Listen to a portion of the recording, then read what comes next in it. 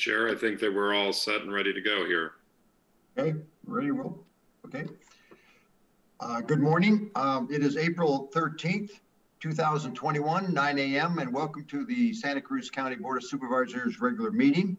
Clerk, would you please call the roll? Yes, before the roll, I'd like to welcome everyone to the Santa Cruz County Board of Supervisors meeting for April 13th, 2021, pursuant to the provisions of the Governor's Executive Order N-29-20. This meeting is being held virtually. The county welcomes the public to participate in today's meeting using the Zoom link provided on our website at santacruzcountyca.iqm2.com. Click on today's date and then on the agenda to access the Zoom link, or you may type it in as you see it on your screen. If you wish to participate by phone, you may do so by calling 1-669-900-6833. The meeting ID is 840-7832-7816. Again, you may call 1-669-900-6833 and enter the meeting ID. If you need further assistance logging into today's meeting, please call the Clerk of the Board's office at 831-454-2323, and you'll be assisted in logging in. And now for the roll call. Supervisor Koenig, Friend, Coonerty, Caput, McPherson. Thank you, Chair. You have a quorum. And then the Pledge of Allegiance, I would like to mention the passing of a wonderful, outstanding person in the San Lorenzo Valley, Ed Hill of Ben Lomond, who passed away recently. His services were last weekend. He was a great, outstanding person, kind of quiet in his nature, but really a very tremendous, very caring and tremendous leader for the San Lorenzo Valley. So I'd like to just have us remember Ed Hill and his family at this time. Is there anybody else that would like to make a special comment? Okay, we'll have a moment of silence.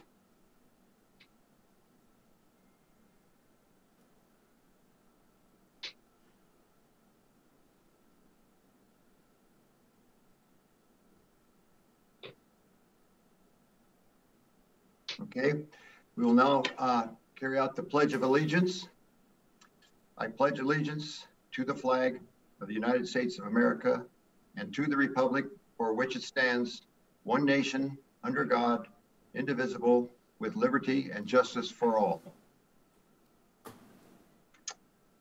We will go to item number 3, consideration of late additions to the agenda and deletions to the consent and regular agendas if necessary.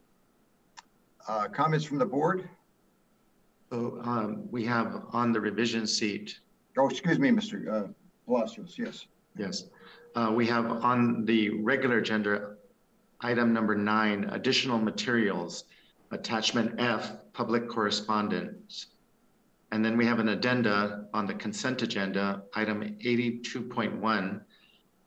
This is to approve appointment of Peter Radin as the 4th District appointee to the Redistricting Advisory Commission as recommended by Supervisor Caput. There's a board memo and there's Peter Radin's application. That concludes the revision, Chair McPherson. Thank you. Any announcements by board members of items to be removed from the consent or regular agenda? I guess we'd start with Mr. Koenig, Supervisor Koenig. None, thank you, Chair. You don't have any, is that correct? Nothing, no. No comments? Okay, Supervisor Chair, this is just to remove items, and then we'll have comments on item number 6. Okay, it's been 2 weeks too long. Okay, any announcement by board members of items to be removed from the consent or regular agendas? Pardon me. Okay, we will now move to the item number 5, the public comment period. Any person may address the board during the public comment period, not exceeding 2 minutes.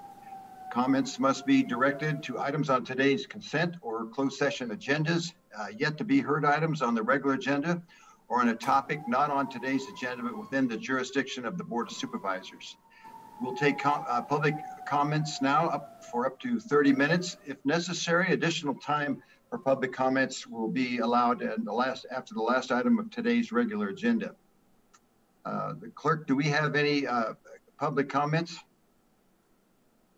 Yes, We have two members of the public with their, they are raising their hands now. There are multiple members of the public that would like to address the board. If you wish to comment and are joining us through the Zoom link, please find the hand icon at the bottom of your screen and click on this icon to raise your hand. You'll be placed in a queue to speak. If you are calling in from your phone, please dial *9 now. This will raise your hand and place you in the queue. You'll be identified by your name or the last 4 digits of your phone number. Please dial *6 to unmute yourself if you're on the phone. You'll be unmuted on the computer. Once your time is up, your mic will be automatically muted after 2 minutes. Please accept the mute and start speaking. This is Speaker Joe Coffaro. Hi, good morning. This is Joe Coffaro from the Hospital Council of Northern and Central California. We're an advocacy group that represents all the hospitals, and we were hoping to have a table item 51, which is the appointment of a hospital representative to the CCAH board. The current individual who is being asked to represent hospitals is not a hospital representative. And we're just wanting to have a little more discussion. Not that we don't think it's a good representative, it's just we wanted to have a little more discussion to talk about actual hospital representation. Thank you very much. Thank you.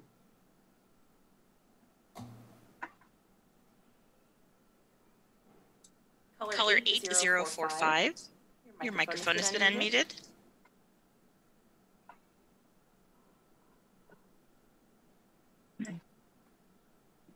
Well, good morning. This is Linda Black, and thank you for taking my call today.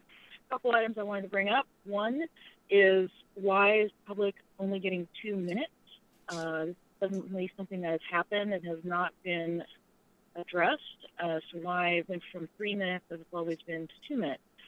The public is really not being allowed enough time to talk about things of substance. Meanwhile, the consent agenda today has over 80 items on it, had over 60 items last time.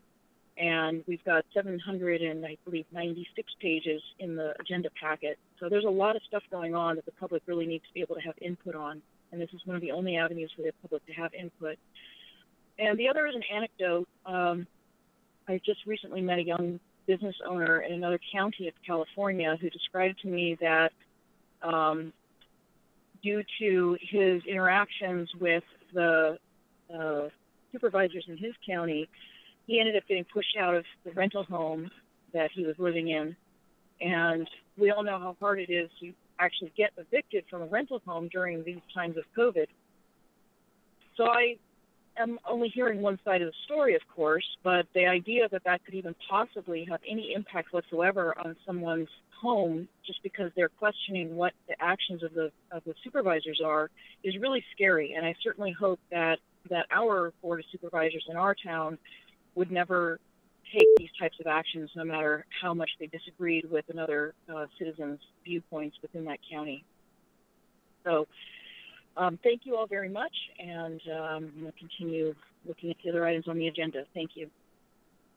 Thank you. I think it's worth mentioning that we have the Board of Supervisors here in Santa Cruz has taken actions to protect tenants and landlords as well.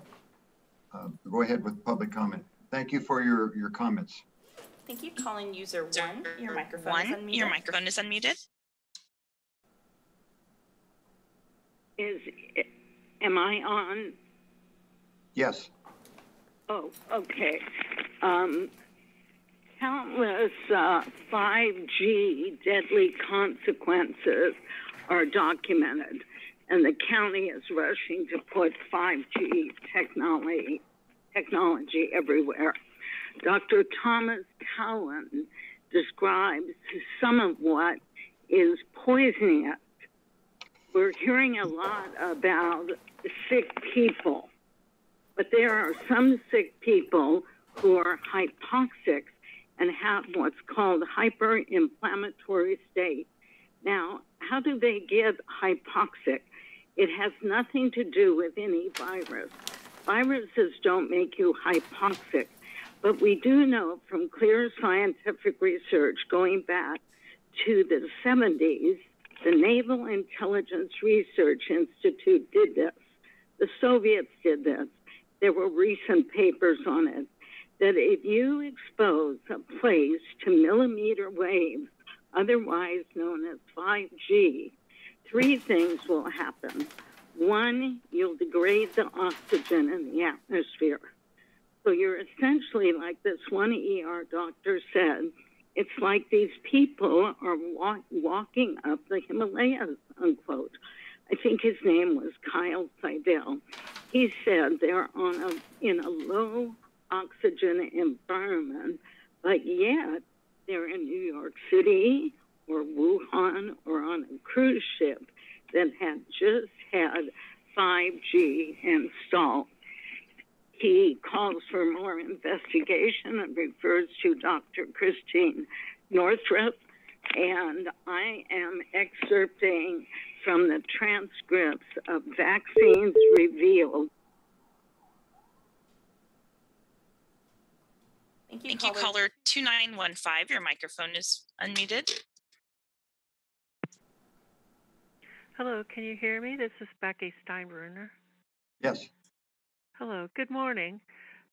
Again, this is Becky Steinbruner. I would like to speak to the consent agenda items. Number 25, extending the CZU local emergency.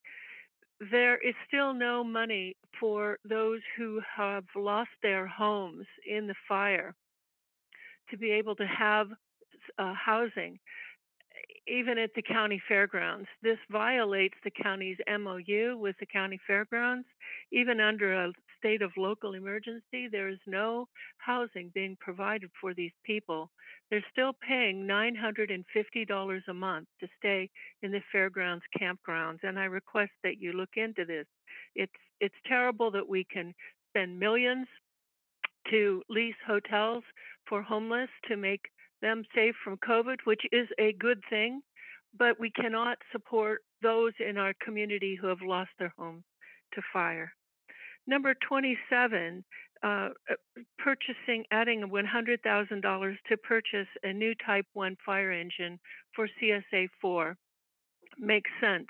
It does not make sense that County Fire is also purchasing 2 Type 1 street queens, they're called, for the rural areas of Davenport and Corralitos. I have written your board and have not received any information back from you, and I'd like you to look into that. Number 32, I'm very sorry to see Historic Resources Commissioner Susie Merriam be replaced. She was amazing and was the only commissioner that had the drive to do research and presentations on the Mills Act and present policy recommendations regarding demolition by neglect. I hope that Mr. Woods will follow her excellent act.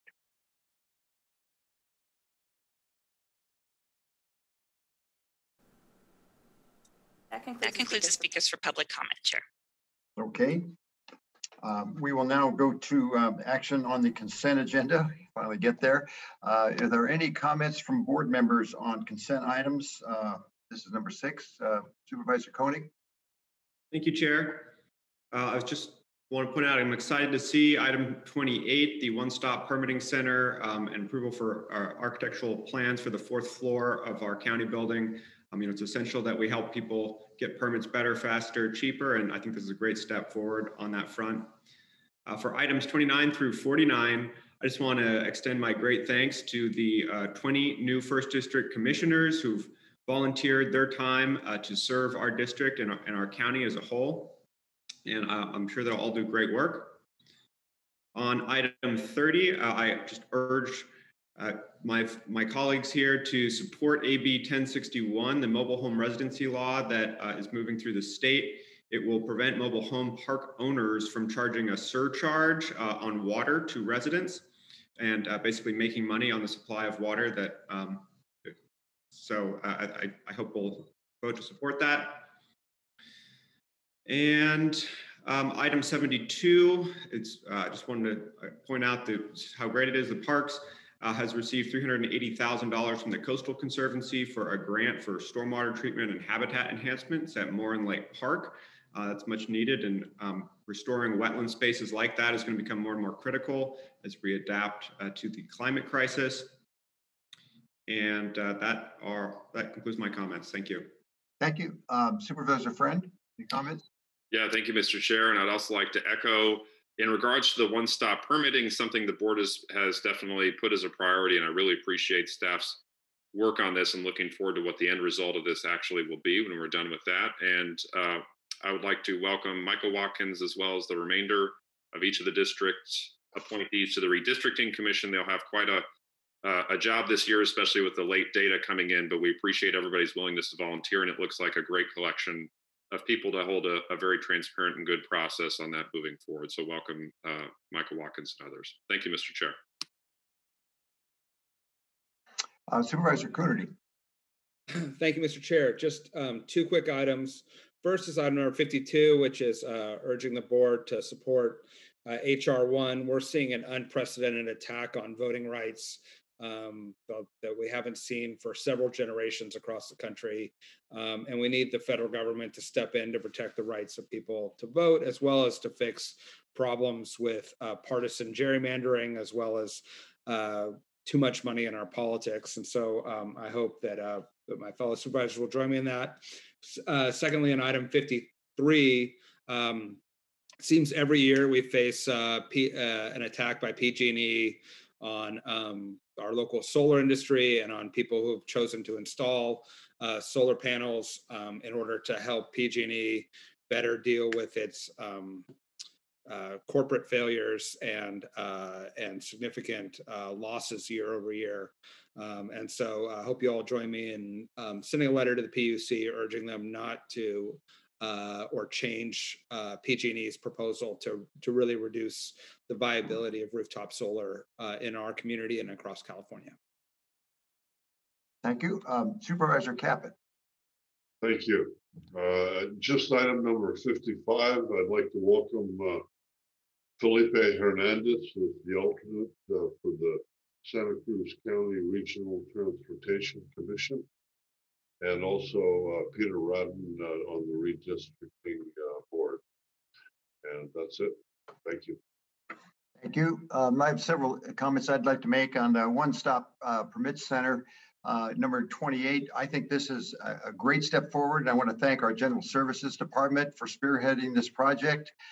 This is not going to just require a physical change amongst the Public Works Planning and Environmental departments in particular, but it's going to be a cultural shift too. So I hope that the county employees, and I think they're excited to do this. I think the county will improve its service to residents once this is in place. And we've been working with this for a long time. We have a great model now with Four Leaf currently handling the CZU fire rebuilding permits. On item 52, which was mentioned for HR 1, I'm going to be voting against that. It's not because I don't like the general thoughts of it, but I'm concerned the way the Congress is addressing some of these issues. And it's all encompassing, it seems. They did this with and I'm appreciative of what we have gotten, for instance, in the previous COVID bill, but really about the understanding is about 20% or less of it really went to healthcare directly. But we needed that money. I get it, but it was much more expansive than that. Then we had the infrastructure bill, which everybody thinks of infrastructure as roads and bridges and airports and so forth, but this has a lot more to it than that. It's only about 30% in infrastructure. And on this one with HR 1, I do want to certainly, as a former Secretary of State, want everybody to have their ability to vote as openly and clearly as possible. But this includes, it could put DC as a state. It could permit ballot harvesting. It could. There's just much more to it that needs to be addressed independently, and that's why I'm just concerned about the way we're approaching this, and as Congress is approaching this, I should say. And so that's why I'll be voting no on that. And I do appreciate the concerns. I think it was tremendous how much of the voter output was certainly here in Santa Cruz County, and that's no hit on our clerk's department, because we do a fantastic job here in Santa Cruz County. And for item 53 that was mentioned by Supervisor Coonerty. I want to thank him for bringing this forward. This resolution really sends a clear message to Sacramento and the PUC and to investor-owned utilities that Santa Cruz County supports the current net energy metering policy. It also sends a clear message to the local solar industry that we support their business model. As you know, I'm much associated with the Central Coast Community Energy Agency, and we'll be discussing a net energy metering policy as it pertains to the CCC rates in the coming months. And I do invite the community to participate in that conversation, as I'm the chair of the Central Coast Community Energy Policy Board. Item 76, the animal shelter renovations. I want to thank and acknowledge and thank the animal shelter staff for their tremendous work for the CZU fire. They organized a terrific response during that very troubling time for evacuated and endangered animals. And I'm glad we can make these improvements to the shelter in order to improve those kinds of services even more. And I also want to note the architect for the project is Teal Messer. He was the architect for the beautiful new Felton Branch Library. And I think we're once again lucky to have his participation in this county project. It's really something much needed, and people really care about their animals, as we know. Item 77, the Hopkins Gulch. The residents of Hopkins Gulch who belong to County Service Area 51 have waited for several years to get this FEMA money. And I want to thank Public Works and the CSA 51 members for working together to make this happen. The same goes with item number 80 on the Jameson Creek storm repairs. These huge storm damages that happen to our roads take several years to get the appropriate funding to make these things happen. And this project represents another opportunity to highlight that storm repairs continue to be a priority for the county, despite all the challenges that we face and the funding aspect in particular, and with the pandemic and the fire. This is nearly a $2.7 million project to repair damage that really dates back to the storms of 4 years ago. So I want to note the dedication of our Public Works Department staff and for make these improvements on behalf of the community up in the San Lorenzo Valley. With that, I would entertain a motion as amended to approve the consent agenda. I'll move approval. Coonerty. Mr. Chair, just a point of order. Was there an actual amendment? I heard that. Oh, no, it's just my no vote. Okay, no. Then I'll second Supervisor Coonerty's motion. Got it. Okay, call the roll, please, to approve the consent agenda. Okay, to approve the consent agenda with a no vote from McPherson on item number 52. Supervisor Koenig. Aye. Friend. Aye. Coonerty. Aye. Caput. Aye. McPherson. Aye. Thank you. Thank you. Motion is approved. We will now go to the regular agenda, item number 7, a presentation from the Health Services Agency's Public Health Division on National Public Health Week 2021, Building Bridges to Better Health, as outlined in the memorandum of the Director of Health Services. We have a strategic plan, vision, mission, values, information sheet, and I think our Health Services Agency Director, Mimi Hall, will introduce this to us. Thank you, Chair McPherson. Yes, I'm really, really pleased to be here to help our staff acknowledge everyone that works with us, as well as the entire community, in observance of National Public Health Week, which was last week from April 5th through 11th, and was different than any National Public Health Week that we have celebrated before. After more than a year of the COVID-19 pandemic, I hope that we all have a better glimpse into just how crucial public health is. So I have been saying for the last couple of weeks that public health is like the public utility of not only the health system, but the entire community. Similar to water, power, and roads, it's incredibly essential to safe and healthy communities and people, but it's often invisible and taken for granted until there's a crisis. So today, I'm pleased to introduce our Chief of Public Health, Jen Herrera, and our Public Health Manager, Emily Chung, who also wear additional hats of leadership roles in the COVID-19 public health emergency response. And I also want to thank all of our public health staff, from our epidemiologists, public health nurses, our laboratory workers, health educators, and more, who are essential to the health of our community. At the end of the day, all public health is local, and every community's health relies on the often invisible work of its local health department. And I want to also acknowledge that our work cannot be done alone. It requires the entire system of government, health system partners, as well as community members. And so today I want to acknowledge everybody who has joined us over the last year in celebration of National Public Health Week. And I'll turn it over to Jen. Thank you. Thank you, Director Hall. Thank you, Chair McPherson and members of the board. And I am Jen Herrera, Chief of Public Health for Santa Cruz County Public Health. And I'm joined by my colleague, Emily Chung, who is the Public Health Manager for our division. And we are here to continue the celebration of National Public Health Week. It's an annual celebration that occurs during the first week of April. So it happened April 5th through 11th. And this year's theme was Building Bridges to Better Health. What you'll see in our slide deck is that at the bottom of each of the slides includes our Public Health Division's vision, mission, and values, since they're foundational to everything that we do. So for National Public Health Week, it's a time to celebrate, reflect, and advocate for the conditions which affect the population's health. This year's daily themes are all about rebuilding, building resilience, and addressing root causes of inequities that have the downstream effect of health and wellness on populations.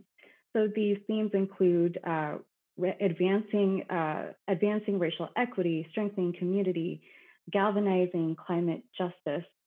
And looking at these themes, it's a reminder that health that happens in a doctor's office, in a medical home, is just one piece of the puzzle in terms of what health is and what affects the health and wellness of communities.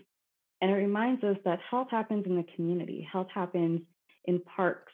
It happens with access to food. It happens with how much resilience you have within your family structures.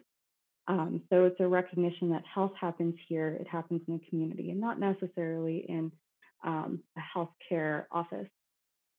And these themes have a basis in equity, building resilience so that everyone has an opportunity for wellness and happiness. These big complex issues such as galvanizing climate justice and advancing racial equity reminds us that the legal basis for public health is rooted in the population's rights to health, safety, and life. And Public Health Division is also just one piece of the puzzle when it comes to supporting the population's health. As a division, we promote, protect, and improve the health and well-being of all, which is our mission statement. But other services do this in the county. Our libraries promote health by making health and knowledge accessible. Public works and parks creating beautiful built environments. Other jurisdictions, our community partners, and even the public, interpersonal relationships between children and families, neighbors helping each other out. And so public health is a program, but it's also a concept. The concept is shown here by the 10 Essential Public Health colorful wheel on the left, which I'll go into detail on. And our program is noted by this blue hub and spoke on the right. So as a program, public health, the Public Health Division is one of 4 divisions under the Health Services Agency. The other divisions include clinics, behavioral health, and environmental health. And our role is to ensure core state-mandated public health services are available for the local health jurisdiction, so in this case, the county. Our population-based health services include health surveillance and data analysis. We do this through our disease control unit, as well as our vital stats and epi units, control of communicable disease, which is why we have been at the helm of the pandemic response, upstream health interventions, including health education strategies and advocacy for policies that promote health and wellness, such as tobacco cessation and tobacco prevention programs, and development and oversight of a medical health disaster plan. So in addition to being at the helm of the pandemic response, we are active with ensuring the medical needs and the medical system is supported in times of disasters, such as the CZU fire last year. And this hub and spoke is just a representation of how our division is organized with our various units. And as a reminder, this is how we're organized is based on how what we are mandated to do through state and federal code. But to tackle these complex issues like racism and climate change or the pandemic, it requires the public health approach, which we can turn to the 10 essential public health services as a reference. So this is a colorful wheel that provides a framework for public health to protect and promote the health of all people in all communities. At the core of our essential services is equity. It's the concept that everyone should have a fair and just opportunity to achieve optimal health and well-being.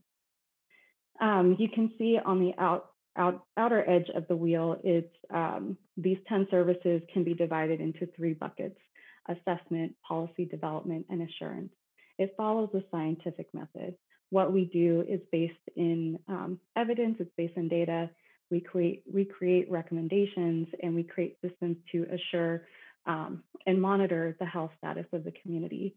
We do this with COVID-19, and we've done this with the CZU fire response. Every action that was taken, there was data or intel to support those actions. And then there are follow-up steps to assure the health and safety of the community. We also do this with Housing for Health. We are, Human Services Department is coming back in August to provide more recommendations on their assessment of the health status in the community.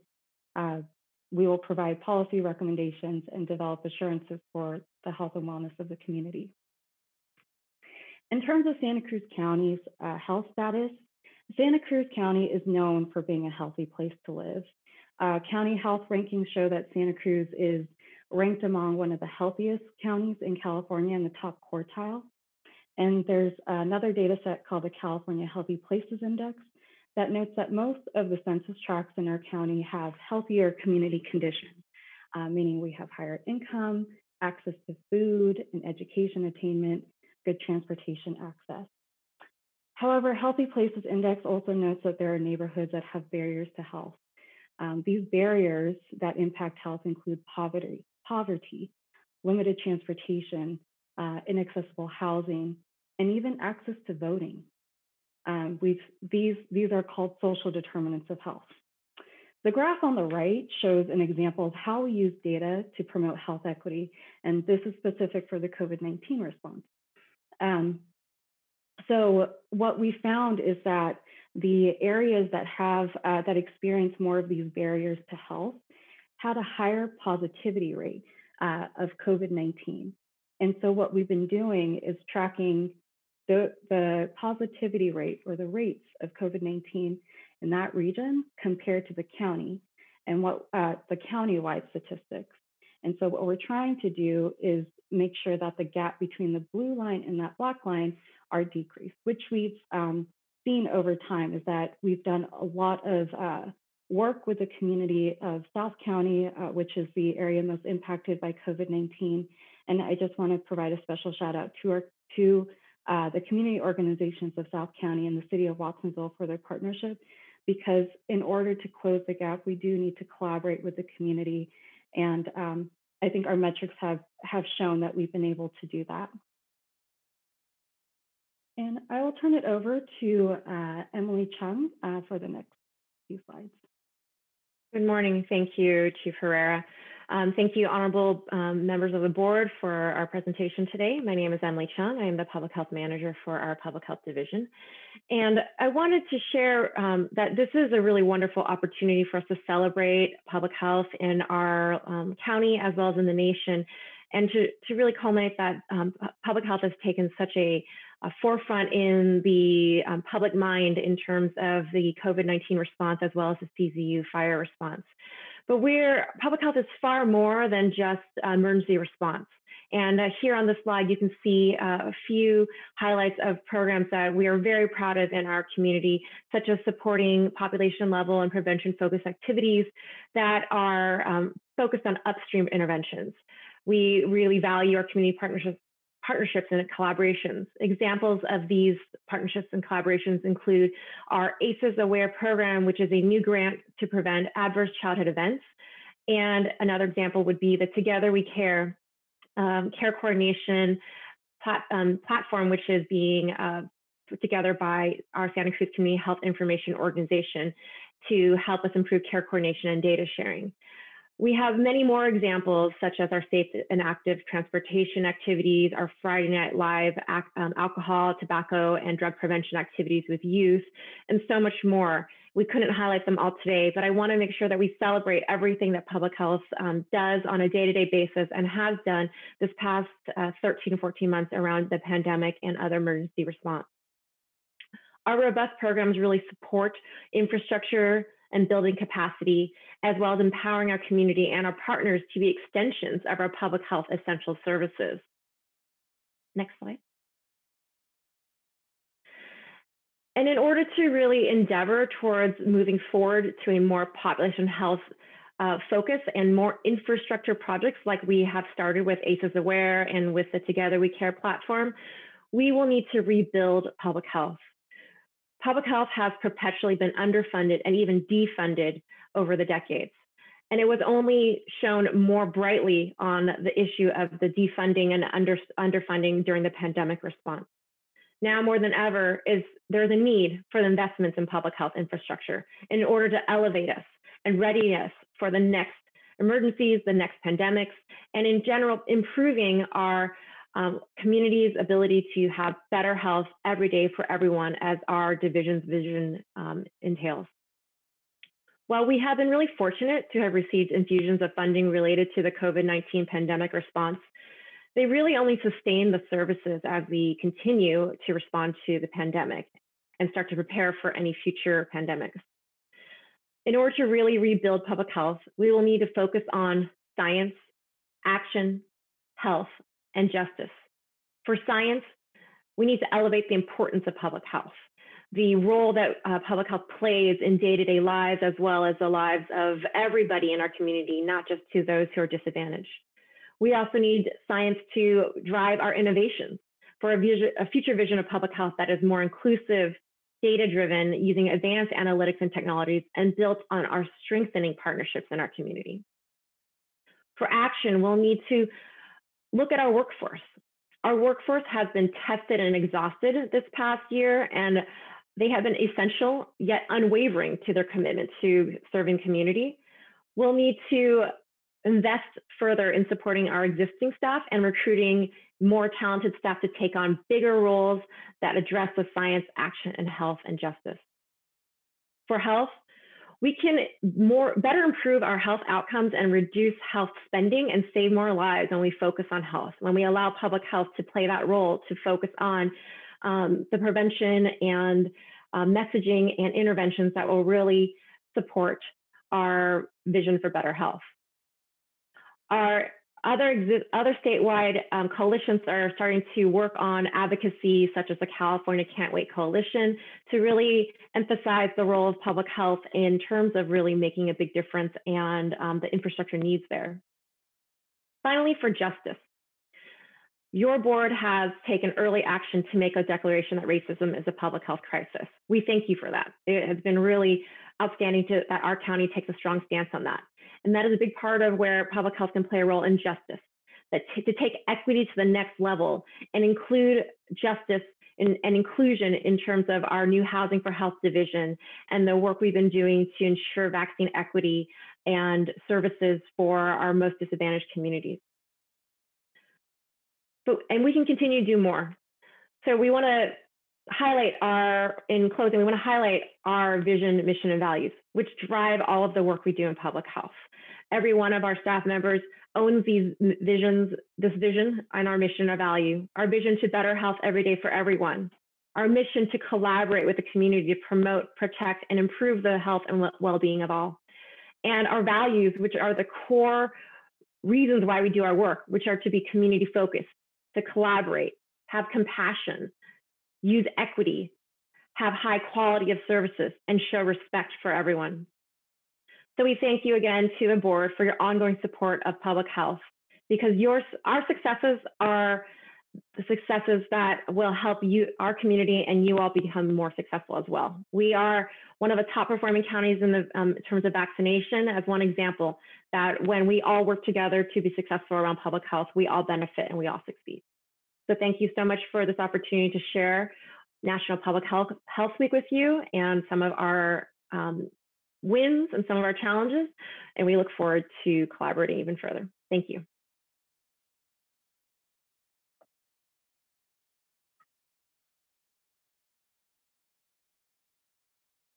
Mr. Chair, I believe you're muted.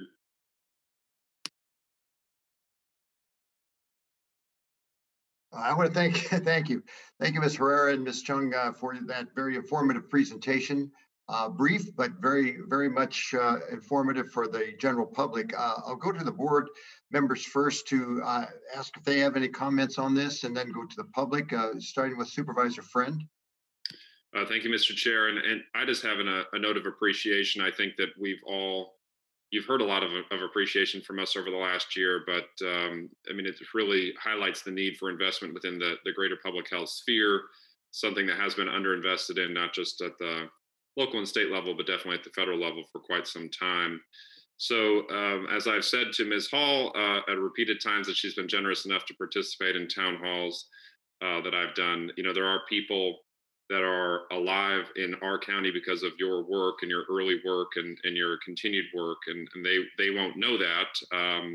Obviously, people don't know the counterfactual of what would have happened if we would have done something different, but I think we can all be known that you've made a significant contribution in the lives of this community through the work that you've chosen to do and the leadership that you took early and often during this pandemic. So people are seeing each other, and families are reuniting as a result of the work that was done by this county public health department here. So I just wanted to give a lot of credit for you that you deserve. So thank you.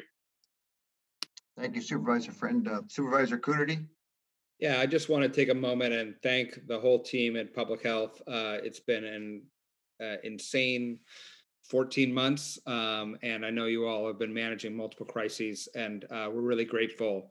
One of the big surprises when I got elected to this board 7 years ago was how interesting and impactful public health can be, and the importance of the investments, as you all mentioned.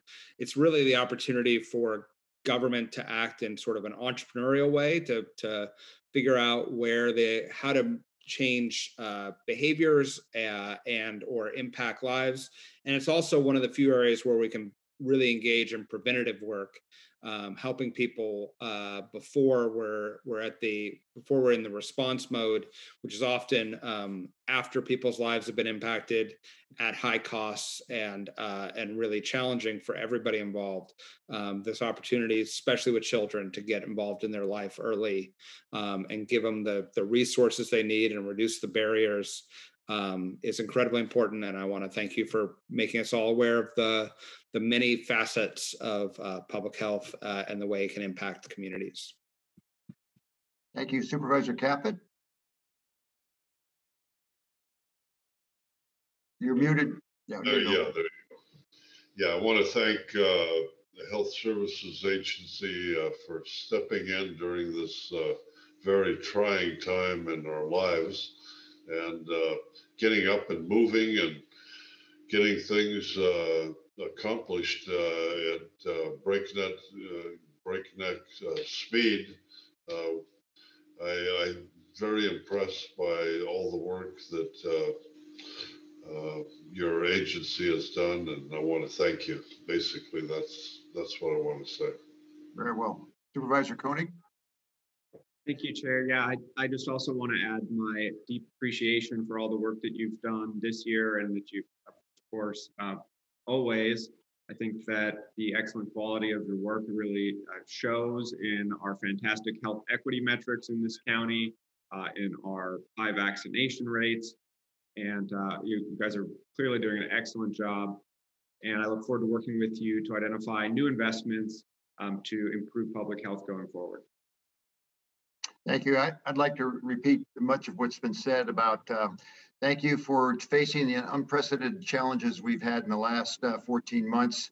To see our counties in the top quartile of California, I think speaks for itself.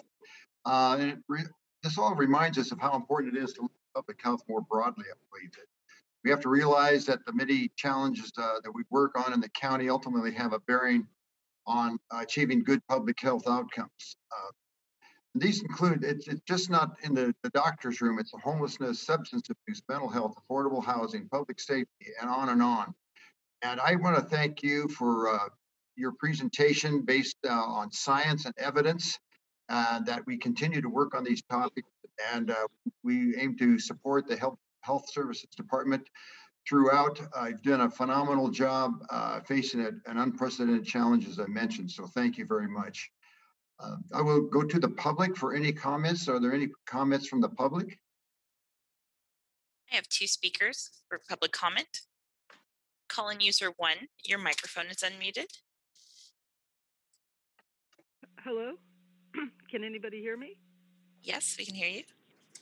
Oh, hi. Good morning. Thank you to the public health officials who spoke today.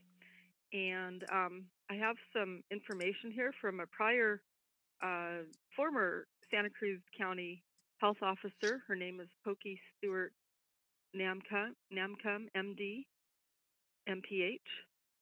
And she discussed in this paper, which is entitled Health Risks Associated with Smart Meters, dated January 13th, 2012, memorandum actually for a board meeting. And this still, I'll just say as an aside, this still pertains to the 5G issue. At this point, she was discussing the smart meters. It's all the same stuff. Here's what she said. There is, however, a debate regarding the health risks posed to the public given these increased levels of radiation.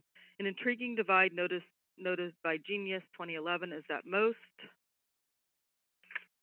research carried out by independent, non-government, or non-industry affiliated researchers suggests potentially serious effects from many non-ionizing radiation exposures.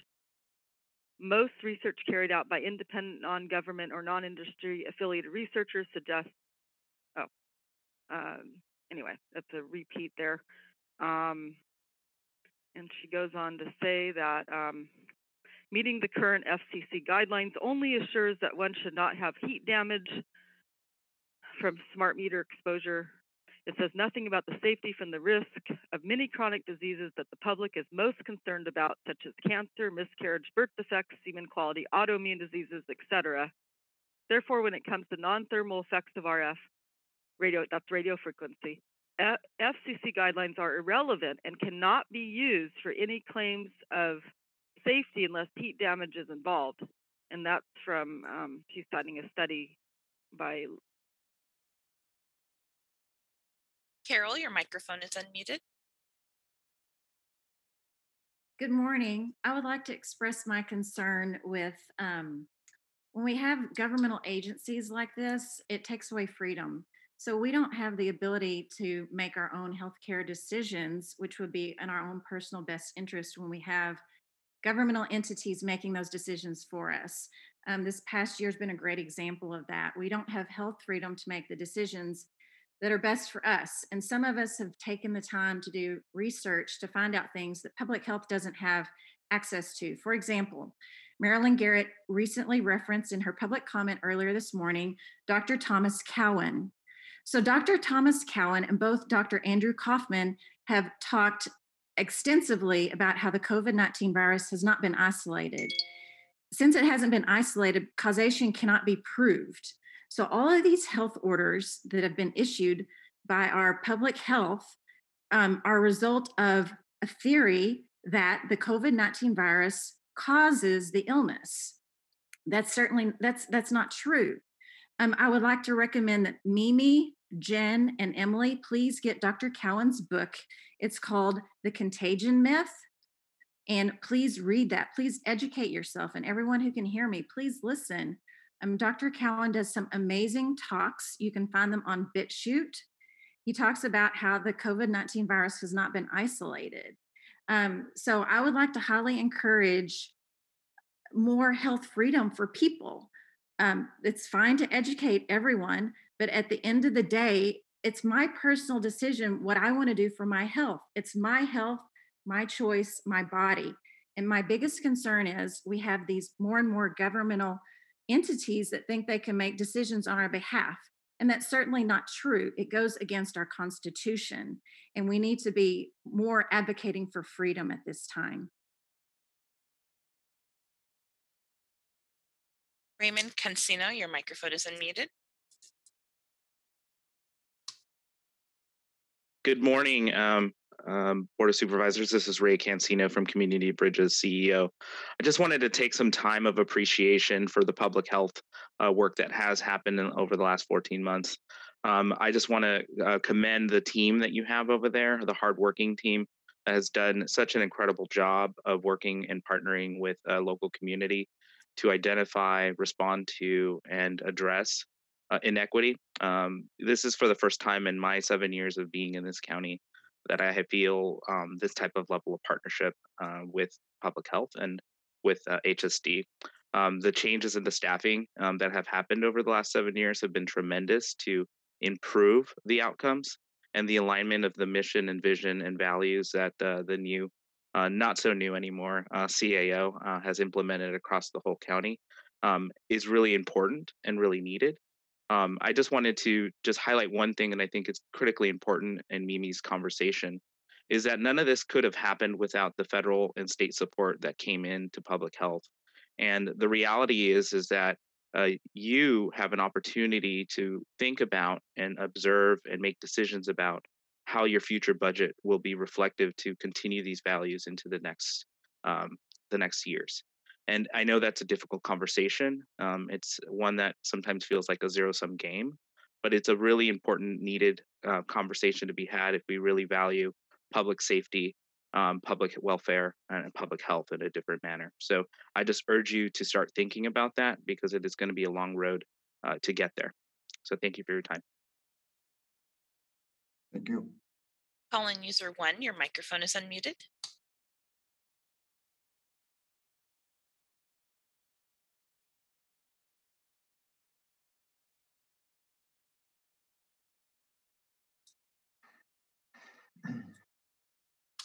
Calling user 1, your microphone has been unmuted. Please accept the request to unmute your microphone.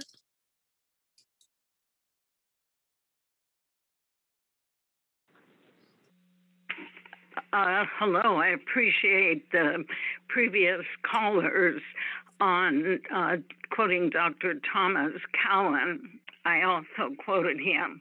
And we need to look at independent science, non-pharmaceutical funded science, and we are just getting one perspective, and that's the pharmaceutical perspective.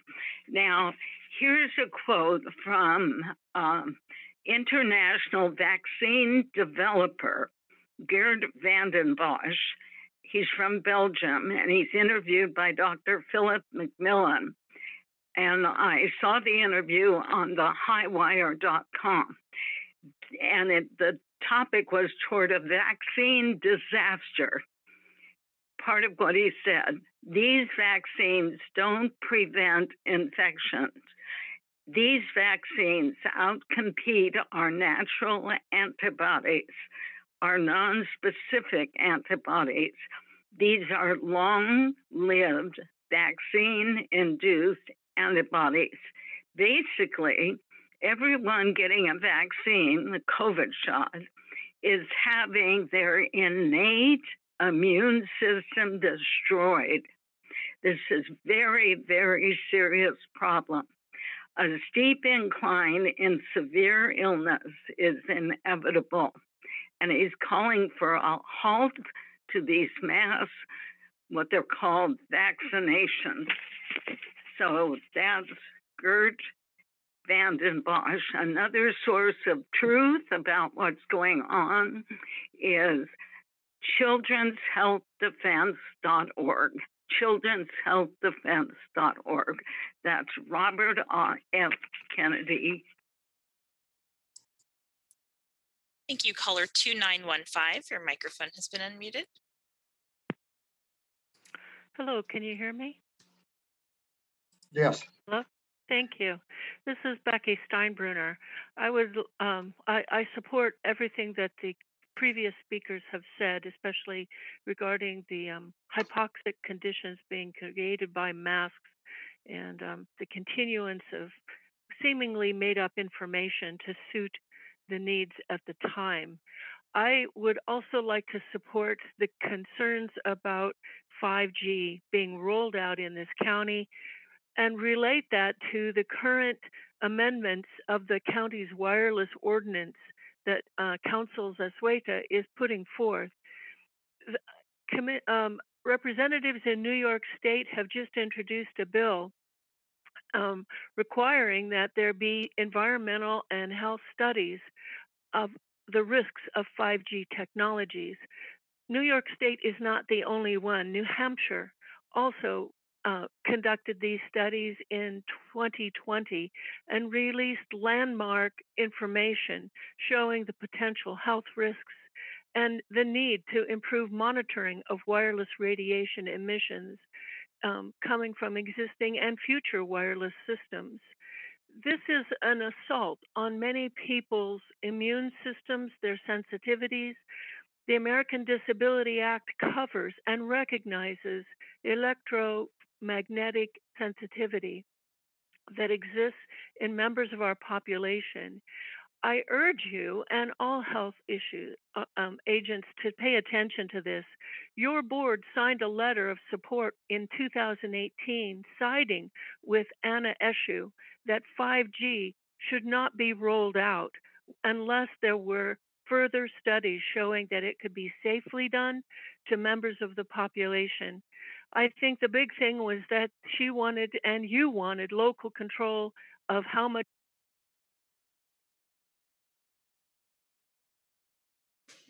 Thank you. There are no other speakers to this item. Thank you. Yes, Mr. Coonerty, Supervisor Coonerty. Sorry, Mr. Chair, I just want to, in honor of Public Health Week, I think we owe a duty to point out that these sort of whack job conspiracy theories that are found in the dark corners of the internet about COVID and vaccines are totally irresponsible to be making in public, and that we've had almost 3 million people die worldwide. We've had more than 500,000 Americans die. We've had many people who got sick and are still sick and still feeling the symptoms. And that if one thing we can do for public health awareness week or month is to actually listen to experts and listen to data and engage in responsible behavior and don't spread blatant falsehoods and pretend like you are engaged in science or have any idea of what you're talking about. Thank you, Mr. Coonerty. You made your point. Mr. Supervisor Friend, do you have a comment? No? Anybody else have a comment from the board? I think our action is to just to accept the report. And again, I want to thank Jennifer Herrera and Emily Chung and under Health Services Director Mimi Hall for that excellent presentation and for what you have done to make Santa Cruz County a safer place for all of us. So thank you very much. Chair, there's actually no action on this item. Yeah, I think I just said we're just to accept it. Well, okay. We'll move to item number 8, a public hearing to consider the recommendation of the Planning Commission to approve application 181068 relating to open space easement affecting assessor's parcel 063071-24, property located on the Redwood Meadows Ranch subdivision, lot 2, it's just one lot, in Bonnie Doon to determine that the project is exempt from further environmental review under CEQA and to take related actions as outlined in the memorandum of the planning director. And then we have other items that are literally A through Z that are listed in the agenda, and I will not mention each and every one of them, but we have items A through Z, so that if we could have a presentation on this, it would be much appreciated. Thank you. I think Annette Nelson and Suzanne Isse are going to present this along with Jerry Bush. Thank you, Mr. Supervisor McPherson. I'm Jerry Bush with Annette Olson and Suzanne Isse. And this item concerns application 181068, which essentially is a single family dwelling project in the Bonnie Doon area. And I hope everyone can see my screen, just confirming. Yes, it's very clear, thank you. So this is the Redwood Meadows Ranch subdivision, which includes 12 residential parcels and an agricultural lot protected by an open space easement. And this subdivision and planned unit development ordinance was approved by the Board of Supervisors in 1983. Here's a closer look at the subject parcel, Lot 2, at the time 5 acres. And you can see the original building envelope on this parcel. In 1993, the Board of Supervisors approved a lot line adjustment, adding areas to 5 of the parcels for the purpose of establishing a buffer between potential agricultural uses and buildings on the ag parcel. The lot line adjustment did not include amending the open space easement, and so the open space easement continues to govern uses in the northern or next half acre of the subject parcel, which you can see here outlined in blue and covered by the dark green of the open space easement. So one of the actions before you today is to abandon that part of the open space easement affecting the northern or annexed area of parcel or lot 2. The project also requires recognizing an extension to the building envelope and reconfiguring the building envelope to conform to our site standards for the A or agricultural zone district. And this is the area to be abandoned in yellow, shown in the context of the open space easement, which encompasses 67.5 acres, including the subject area. So abandoning that area would reduce the overall open space easement to 67 acres. Here's the northern area of the parcel, and you can see along the northern boundary a dense row of evergreen trees that already serves as a buffer between potential agricultural uses on the ag parcel, excuse me, and the subject development or proposed development area. This area has only moderate quality soils and a high water table, high base rock, thin soils, poor drainage. It was reviewed by the Open Space Programs Committee, which included a representative of the Ag Commissioner's Office, and that committee voted 4-0 to recommend approval of the proposed project. Here's a slope map, and you can see the northern part of your parcel outlined in blue is the least sloping area of the parcel. And so the proposed project or amendment of the open space easement and building envelope would enable the project to be moved into the least sloped area of the parcel, which is beneficial to the watershed and would help both to minimize grading, minimize erosion, and get the drainage structures away from the steeper slopes, which is very important in these North Coast watersheds. The owner, Kyle Andier, and architect Fuse redesigned the project to make it more compact, to minimize grading, and to avoid resources on the site. Here's a view of the potential, well, this is a view from Brisa del Mar, looking down across the ag parcel towards the development site behind the windbreak. The middle row of dotted lines represents the approximate roof height. So the proposed dwelling would be hidden not only by the windbreak, but almost entirely hidden by the topography of the site, and would have no impact on open space values from either Brisa del Mar or from Bonnie Doon Road. The proposed structure complies with LCP policies regarding structures in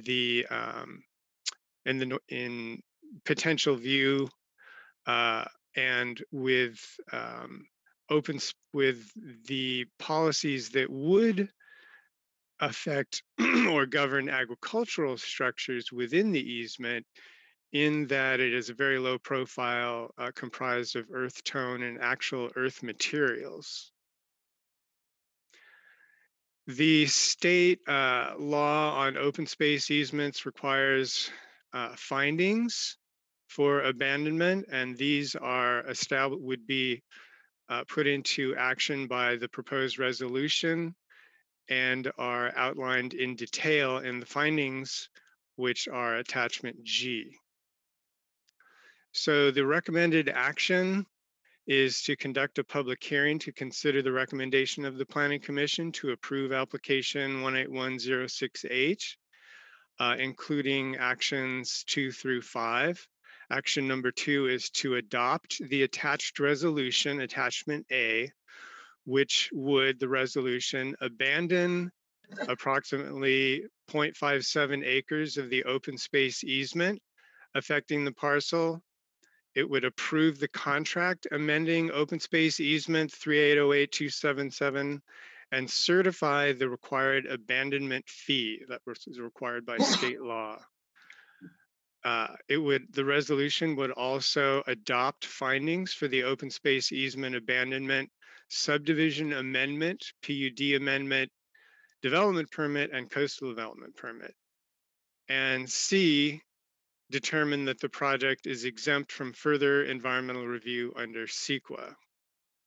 The third element of the recommended actions is to adopt an ordinance, attachment B, which amends the original planned unit development.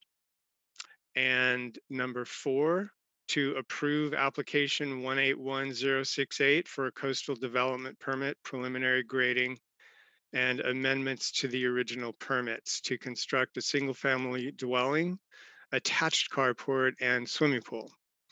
And finally, to direct planning to forward the adopted ordinance to the California Coastal Commission for certification. And that concludes the staff presentation.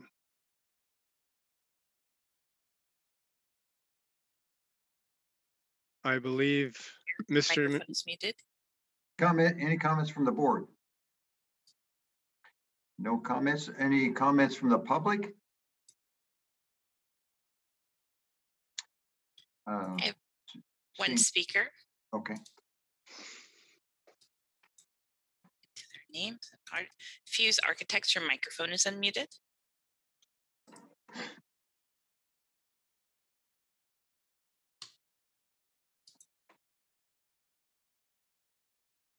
For the caller under Fuse Architects. Hello, can you hear me now? Yes. Yes. Okay, I'm sorry, we were muted. This is Deidre Hamilton with Hamilton Land Planning, the applicant for the project. And I wanted to just give a little bit more clarification on the purpose of the removal of the open space easement. When the lot line adjustment was done, the purpose of it was to allow a larger building envelope because, as Jerry pointed out, most of the rest of the property was extremely sloping. And one of the other reasons is the archaeological sensitive areas that are also found on the property, which limits the ability to build in much of the rest of the property. So it is essential that the applicant be allowed to build the house in this area. Otherwise, it would be a lot more damaging to the environment. And I think there would be a lot more impacts to the open space easement. So I am available to answer any questions you have about this, but I would ask you to support staff's recommendation. Thank you. Any other public comments? I have no other speakers to this item, Chair. Okay, I'll return it to the board, close the public hearing and return it to the board for any action. Yeah. Just one Wait, question. just a minute, Supervisor Coonerty, just one moment. Oh, sure. So, I'll let Supervisor Caput ask a question, and then I'm prepared to make a motion. Okay, very well. Supervisor Caput. Thank you. The only question I had was, this will end up going to the Coastal Commission for their approval. I don't know, how close is it to the coast? Well, it's at least several miles as the crow flies, but it is within the coastal zone, which is defined by Empire Grade in this location. And the only other comment I'll make is we're talking about high-end homes and also a gated community. That the only concern I have is that the proposal is fine, but I hate to see more and more gated communities going in when they're doing development. We're kind of separating people with money from the rest of the public, building walls, building gates, locking people out, things like that. So anyway, it's just a concern of mine about how many gated communities are we going to have. Anyway, go ahead. Thank you. Thanks, Mr. Chair. I just want to take a moment and recognize, Bonnie Dooners are not quiet about their opinions on various matters. And so I think it's significant that we haven't received any correspondence to the board about this project. And I want to appreciate the planning staff, as well as the architects and their team and the Planning Commission, and I'll move approval. Got the motion, do I second by Friend? Clerk, please call the roll to approve the recommended actions. Supervisor Koenig? Aye. Friend? Aye. Coonerty? Aye. Caput? Aye. McPherson? Aye. Thank you. Motion passes. That's unanimously. Okay, we will move to item number 9. It's a public hearing to consider the recommendation of the Planning Commission to approve application 201212 to construct 21 new townhomes on property located at 3212 Mission Drive, assessor's parcel number 025-082-14, and affirm that the project qualifies for a statutory exemption from the California Environmental Quality Act, or CEQA, and take related actions as outlined in the memorandum of the planning director. We have a CEQA statutory exemption determination. B, a planning commission February 24th, 2021 meeting materials. It's on the web link. C, a planning commission resolution 2021-01. D, a planning commission staff report, 91 pages, online and on file. And E, public correspondence for February 24th, 2021 planning commission hearing. Who is going to be making the presentation? I think it's Jonathan DeSalvo and Suzanne Issei and Jocelyn Drake from the planning department. Just a moment, Chair. They're all coming back up. Okay.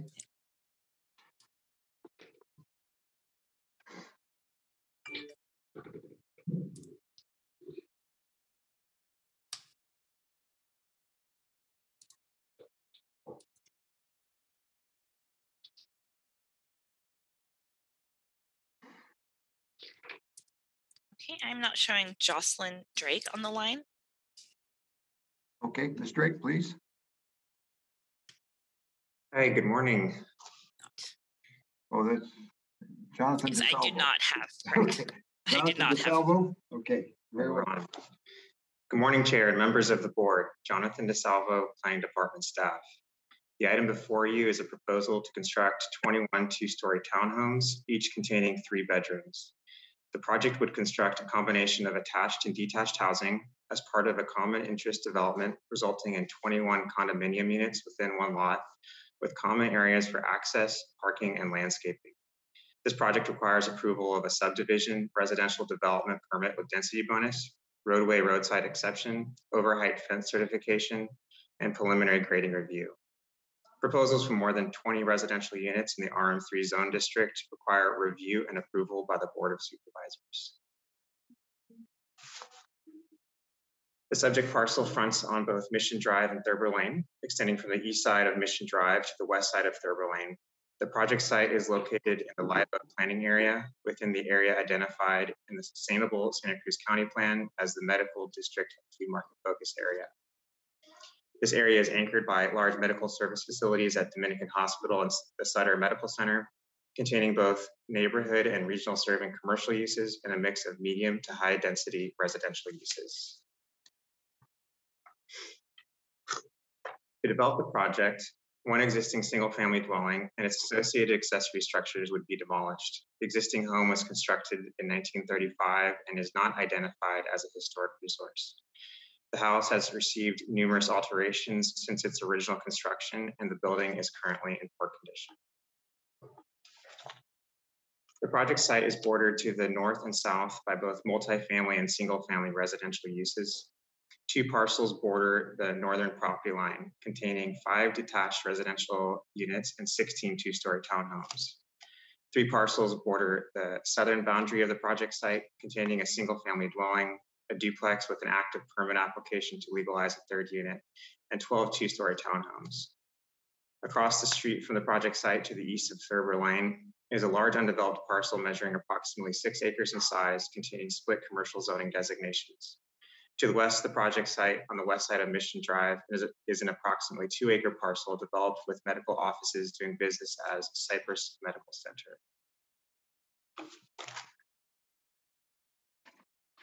Surrounding residentially zoned properties are developed with a mixture of 1- and 2-story buildings containing both single-family and multifamily residential development and a range of architectural styles. The proposed development would front on both Mission Drive and Thurber Lane with right-of-way improvements along both frontages. From the street, the proposed buildings would be 2 stories with private yards and landscaping wrapping the northern and southern peripheries and a private access way bisecting the middle of the lot.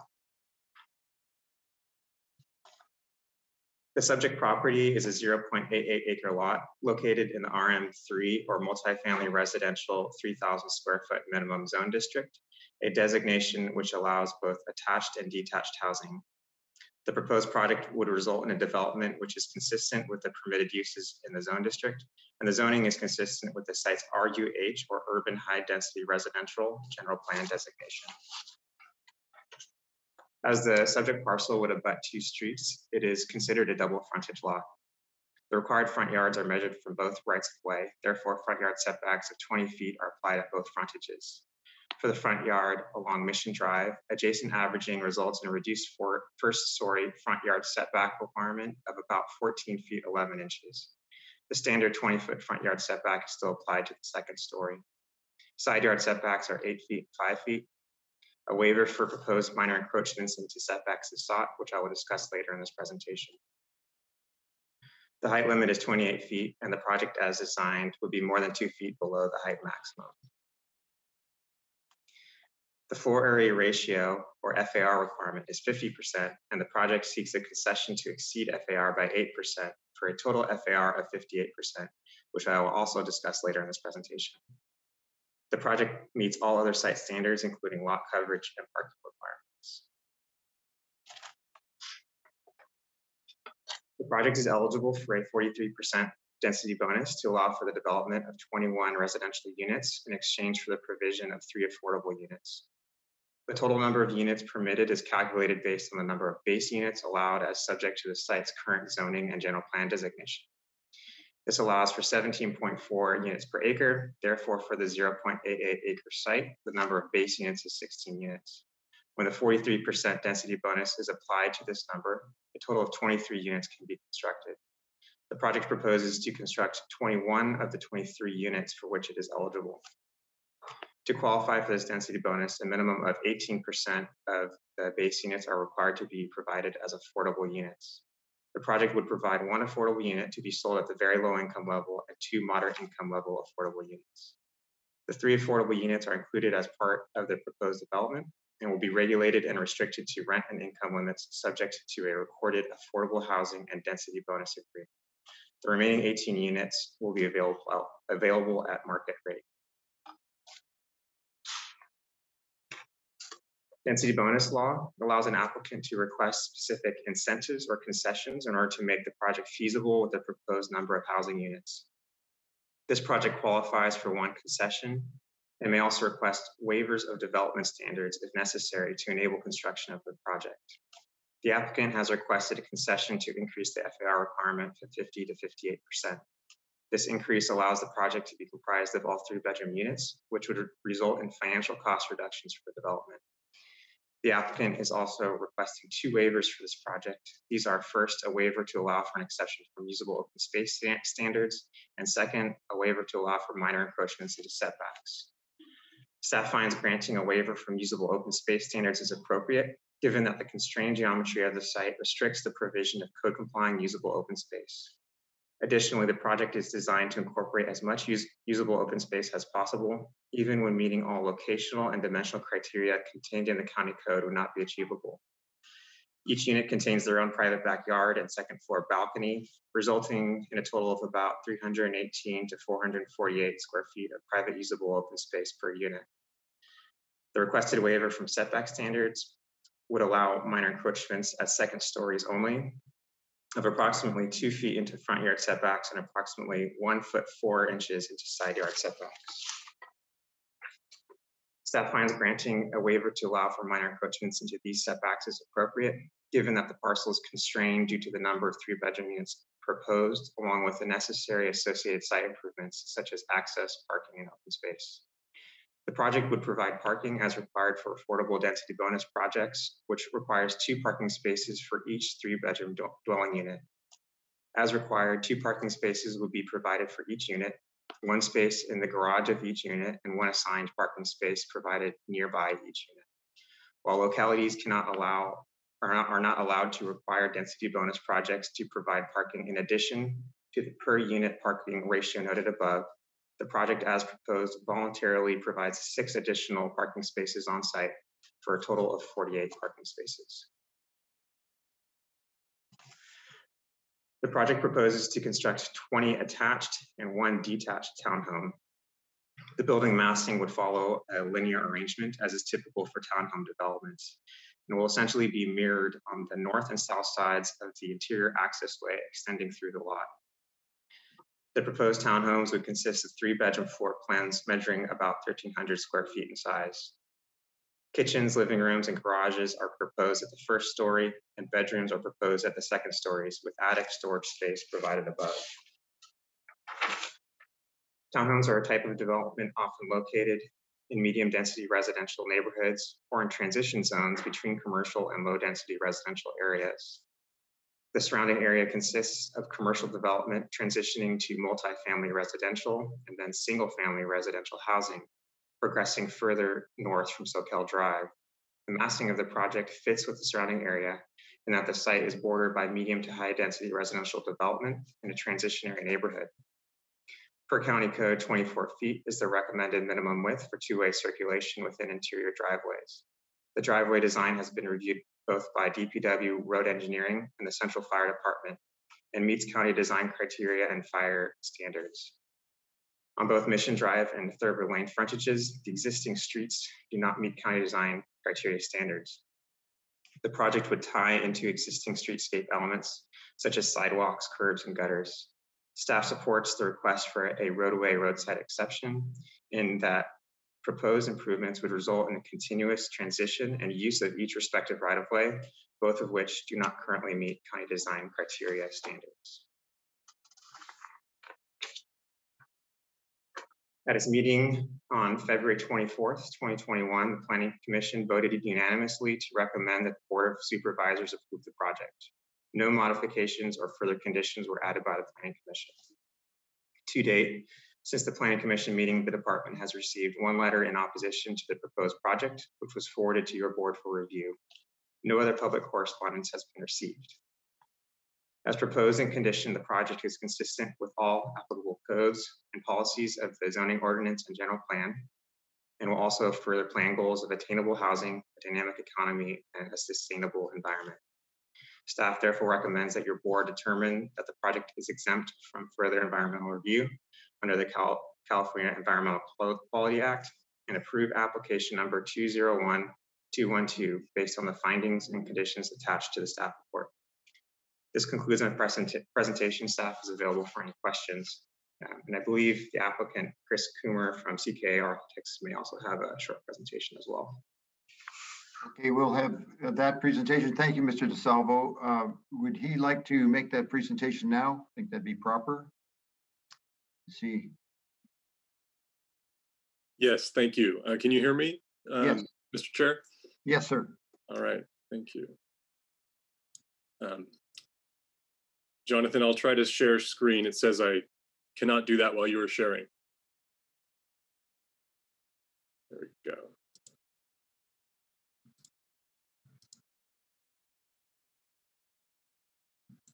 Great. Thank you, Mr. Chair and members of the board. My name is Chris Coomer of CKA Architects in Menlo Park. I'm happy to be here today to present this project to you. As Jonathan mentioned, this is an infill site located very close to Soquel Drive, particularly close to the bus stop on Soquel Drive. It's also located among existing two-story multifamily developments to the north and to the south. There's the hospital on this side, and the idea would be that potentially folks working at the hospital and the medical office buildings would be able to live in these townhomes. As mentioned, this project takes advantage of the state's density bonus law. By providing the 3 affordable units, the project is eligible for 1 concession and the waivers discussed by Jonathan. I'm happy to sort of address any questions on the waivers if you have any. As mentioned, the project is designed as a through street from Mission Drive to Thurber Lane with townhomes on either side of the street. To the north, again, we've got 2-story multifamily development, and to the south, similarly.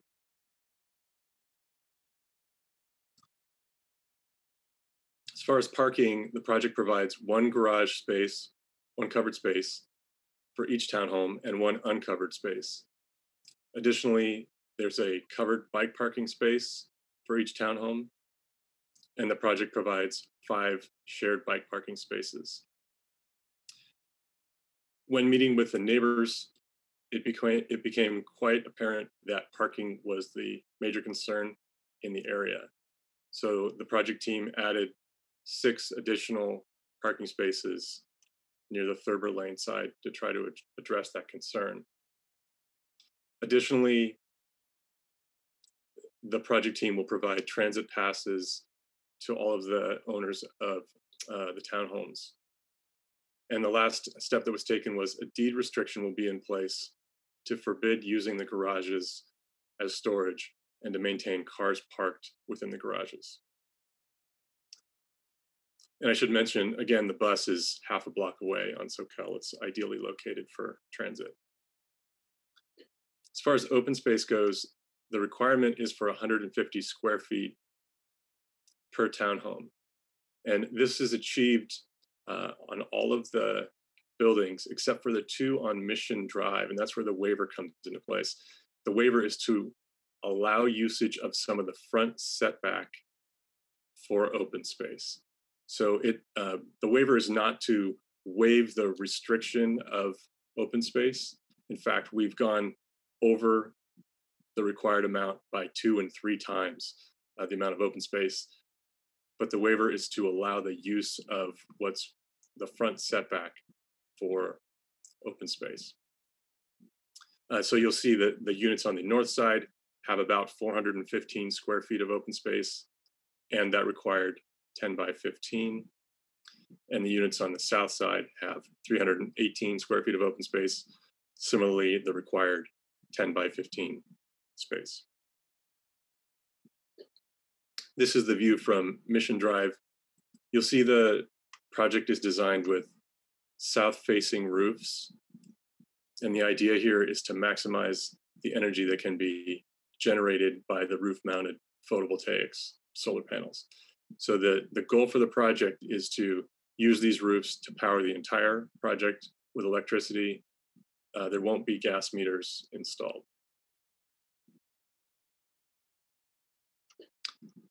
And similarly, from the Thurber side, you'll see the south-facing roofs again. And the mix of materials is meant to complement the modern design with natural wood, stucco siding, and some metal accents. We think this site is ideally located for a development such as this, near transit and near the hospital. We hope that the south-facing roofs are a good design to maximize the use of solar power to power the project. The project team has worked with the neighbors to address parking and privacy concerns. We provided approximately 3 times the amount of open space that's required for the project. We hope it's an attractive mix of materials in a modern design. We were proud of the unanimous approval of Planning Commission and proud that the project provides 3 affordable units. And really also thrilled that we're able to provide the 3-bedroom units. That's really what supports small families and can help the county to take a step in the right direction to solve the housing crisis we're facing. So thank you, and I'm available to answer any questions you might have. Thank you for that presentation. There's nothing else from the staff. Is there any comments from the board? Ms. Issei, you don't have anything else to add? Is that correct? That's correct. Okay. Any comments from the board? Supervisor Koenig, did you have a comment? No. I have no questions. I don't know if you want to. Okay. Open up to the public. Any comments from the public? I currently have no speakers to this item. Okay. We'll close the public hearing, return it to the board. And I just want to say I'm happy to see more multifamily units going in, that developers are taking advantage of the bonus density. And particularly, as we're going to hear from a little later this afternoon, about being sensitive to the parking spaces that are needed, as well as for bike spaces as well. Thank you for your consideration of that. It's very important for that area. Mr. Caput, did you have a question? Yeah, thank you. The question I have is, it does allow for 3 affordable units, and 2 would be what, moderate income, and 1 is very low income. Moderate, I guess, income is considered affordable housing, right? Yes, that is correct. You may notice this project has a somewhat unusual component in that it has a very low income for sale unit. The reason for that, typically our Measure J affordable program that most of you may be familiar with, any affordable units in a for sale project are restricted at the moderate income level. That is common for these types of programs throughout the state.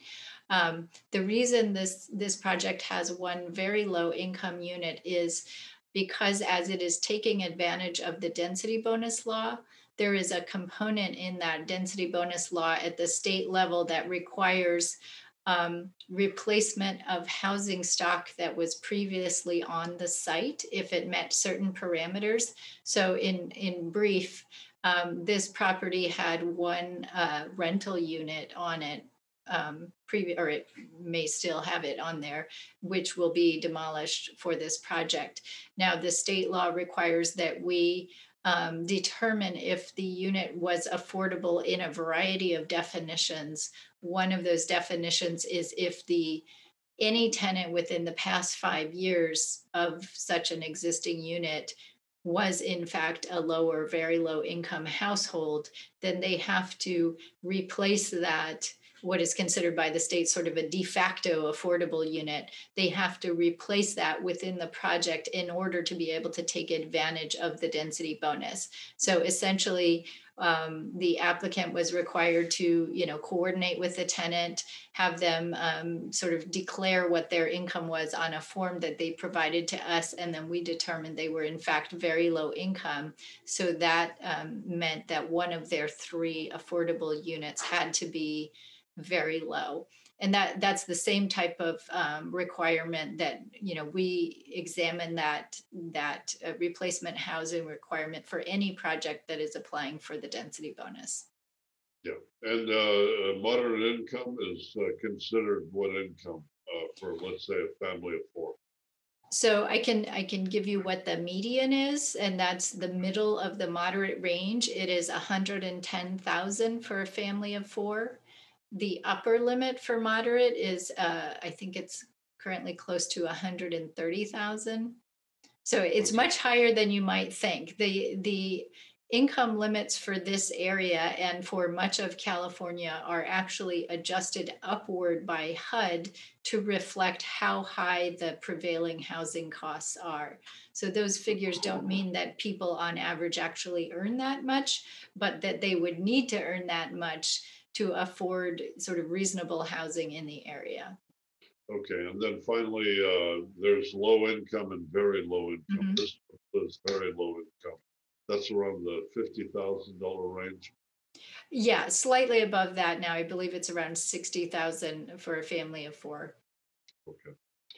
And would the 3 units that we're talking about be on site, or are they paying money to have it built maybe somewhere else? One interesting component of the density bonus law is that they may not be provided off-site, so they have to be within the project. So that's kind of a nice feature of the density bonus law. So they will in fact be within this project, and we've already scoped out with the developer which units they will be. So they're evenly dispersed throughout the project. Okay, thank you very much. Any other comments? Just a couple comments. Thank you, Mr. Kumar and Mr. DeSalvo for the presentations. I think this project is exceptionally well designed. It's exciting to see that you're putting in all electric units that won't even have gas meters. And that's a great step forward in terms of sustainability for our community. I think you've taken excellent steps to account for transportation considerations in the area, including having on-site bike parking, the deed restrictions that prevent people from using up their garages for storage space, and also offering free metro passes to residents to encourage transit use. I think that's great, considering how close this project is to a bus stop, and of course to really one of the primary corridors, the SoCal Avenue or SoCal Drive corridor in our community. So it's a great way to take advantage of that.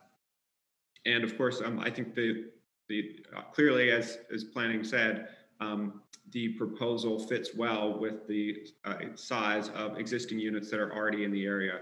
The 16 townhomes to the north, the 12 townhomes immediately to the south of the parcel as well. So I am happy to support this project, and thank you for your good work. With that, I'll move the recommended actions. Okay. I'll second. Moved and seconded. Any other comments from the board? Clerk, please call the roll. Thank you. Supervisor Koenig? Aye. Friend? Aye. Coonerty? Aye. Caput? Aye. McPherson? Aye. Thank you. Motion passes unanimously. Thank you. We will now move to item number 10, to consider report on the American Rescue Plan Act of 2020. Approve the County of Santa Cruz ARPA recovery plan of $52,988,000 and direct the county administrative office to return May 18th, 2021 to accept funds in fiscal year 2020-21 and approve the first monthly update and take related actions as outlined in the memorandum of the county administrative officer. We have the American Rescue Plan allocation examples, attachment A, the ARPA Plan SCC attachment B, the ARPPA Plan SCC expenditures attachment C, and the COVID-19 update attachment D. Mr. Palacios, you were going to present this to us, please. Yes, Chair McPherson and members of the board, very pleased and happy with the work that staff has done on this item. It's incredibly complex, and yet they've had to do that under a lot of time pressure. So congratulations to staff, and I'd like to introduce Christina Mowry, who's led our team in this effort, our county budget manager, and she will also be presenting with Eric Friedrich, one of our CAO analysts. Thank you, Carlos, and good morning, Chair McPherson and members of the board. Christina Mowry, your county budget manager. So I'm pleased today to be able to introduce the report on the COVID-19 funding provided by the American Rescue Plan. And as Carlos said, I'm joined today by Eric Friedrich, our senior administrative analyst in our county administrative office, who's been working very closely with the departments and providing the details for this plan. Our agenda today will provide an update on the COVID-19 response costs. Next slide, Eric. There you go. An overview of the American Rescue Plan Act, the multi-year expenditure plan, FEMA reimbursement risks, the multi-year expenditure plan, the revenue loss reimbursement recovery plan, and some conclusions and recommendations. So during the mid-year report, your board may recall that we talked about the county costs to mitigate and respond to COVID-19 and the funding provided to date. And at that time, we had a gap estimated about $55 million to address our revenue losses and our necessary costs through September 2021. Now, thanks to the current administration, Congress and the President have approved additional funding in March for local governments, and the county is expected, as Carlos said, to receive $52.9 million over the next 2 years. This funding is intended to first cover our costs and second to cover our revenue losses, which will help the county address some of our structural budget problems over the next 2 years. The recommendation includes covering our COVID response costs that we believe are true for the rest of this year, and support our staff by eliminating the furlough, making investments in our community by continuing to support our community partners, and making small investments in infrastructure and beginning to restore our reserves as funding allows and as we navigate the timing of the FEMA reimbursements. So here you can see an update of our COVID-19 resources, now estimated at $152.5 million, including the American Rescue Plan funding of $52.9 million, and FEMA funding of estimated at $44 million. It's estimated only 80% of our FEMA eligible costs based on our past experience. We know that FEMA won't reimburse us 100% of our costs, but we are going to claim 100% of our costs and hope for the best. And then this is offset by our revenue losses of $28.4 million and our COVID response costs for a total of $128.1 million, leaving a small gap of about $4 million, which we believe could be addressed by some of the homeless funding as needed for some of the shelter and care costs, which is the majority of our FEMA eligible costs. So it's important to remember as you listen to the presentation and as we go forward, that these amounts are estimates based on the information we have at this time. Details will change, especially since we haven't received full guidance yet from the US Treasury on how to claim these costs. So we are going to be recommending, as you've seen in the report, to provide you monthly updates so that we can make adjustments as needed as we go forward. So now I'd like to turn the presentation over to Eric, and he'll go over some of the details. All right, thanks, Christina. Chair McPherson, members of the board, I'm Eric Friedrich. I'm a senior administrative analyst here in the CAO's office, and I'll be emceeing the rest of the presentation here this morning.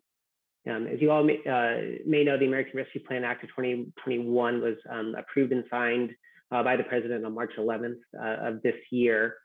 Fun fact, the ARPA allocates $362 billion to state and local aid, and you can trace the red line on the left down to exactly how much is being allocated to counties. So that translates into the county being expected to receive $52.99 million in direct aid from the federal government. Couldn't quite make it to 53 million even, but 52.99, and I will stress this because it's pretty important. This will be received in 2 equal payments. The first tranche expected in mid-May, and then the second tranche expected in an equal payment 1 year later. As Christina said, that we're still waiting for final guidance and as well as our final numbers around what the actual allocation is from the U.S. Treasury. But one thing we do know based on the law is that funds can be spent up through December 31st of 2024.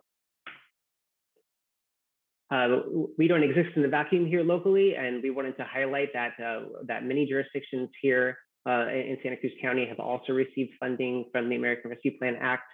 And while $53 million coming to the county seems like a lot, and it is, we wanted to show that as a percentage of our overall general fund, this accounts for about 8.5% of the county's general fund. And when you compare that to some of our peers, we're actually on the lower end of funding received from the American Rescue Plan Act when you look in terms of overall budget. And that creates some complexity in that we need to be a little bit more careful around how exactly we allocate and spend our resources, because just the sheer scale of county government, $53 million doesn't go quite as far as some of the allocations from our neighboring jurisdictions. So what are we going to be doing? Well, we have a multifaceted strategy in allocating the entire amount. And what we're showing you today is the total amount. And we decided, for complexity's sake, to not break it down by year 1 versus year 2, because again, this funding is going to be received in 2 tranches. And so, but in total, the 52.99 million, we're going to be looking to continue our response and mitigation cost coverage of about 24.6 million.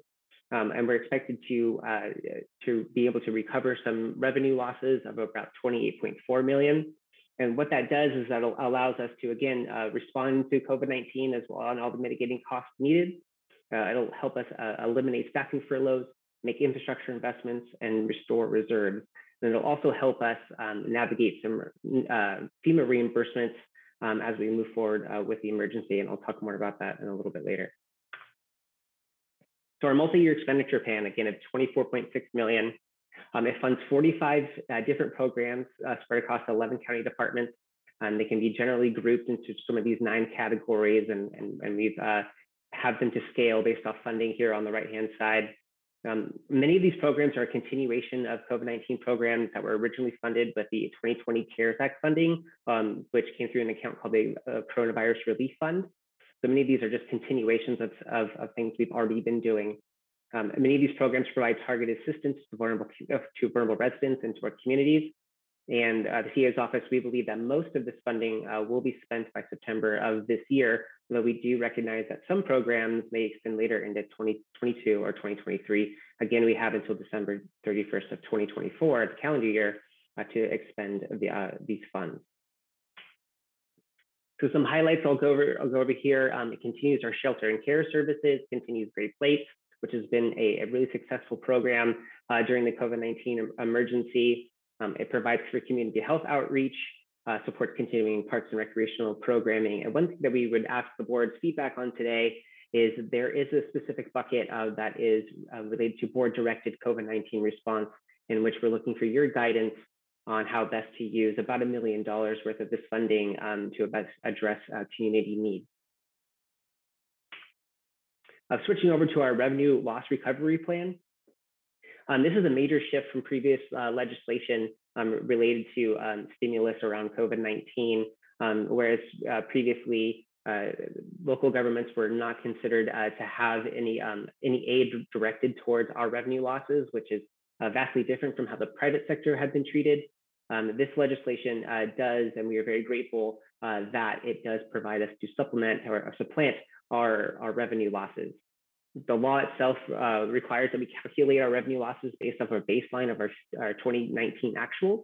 And so when we apply that formula, we estimate that we can recover about $28.4 million. Now, 77% of that, or about 22 million, is directly back to the general fund.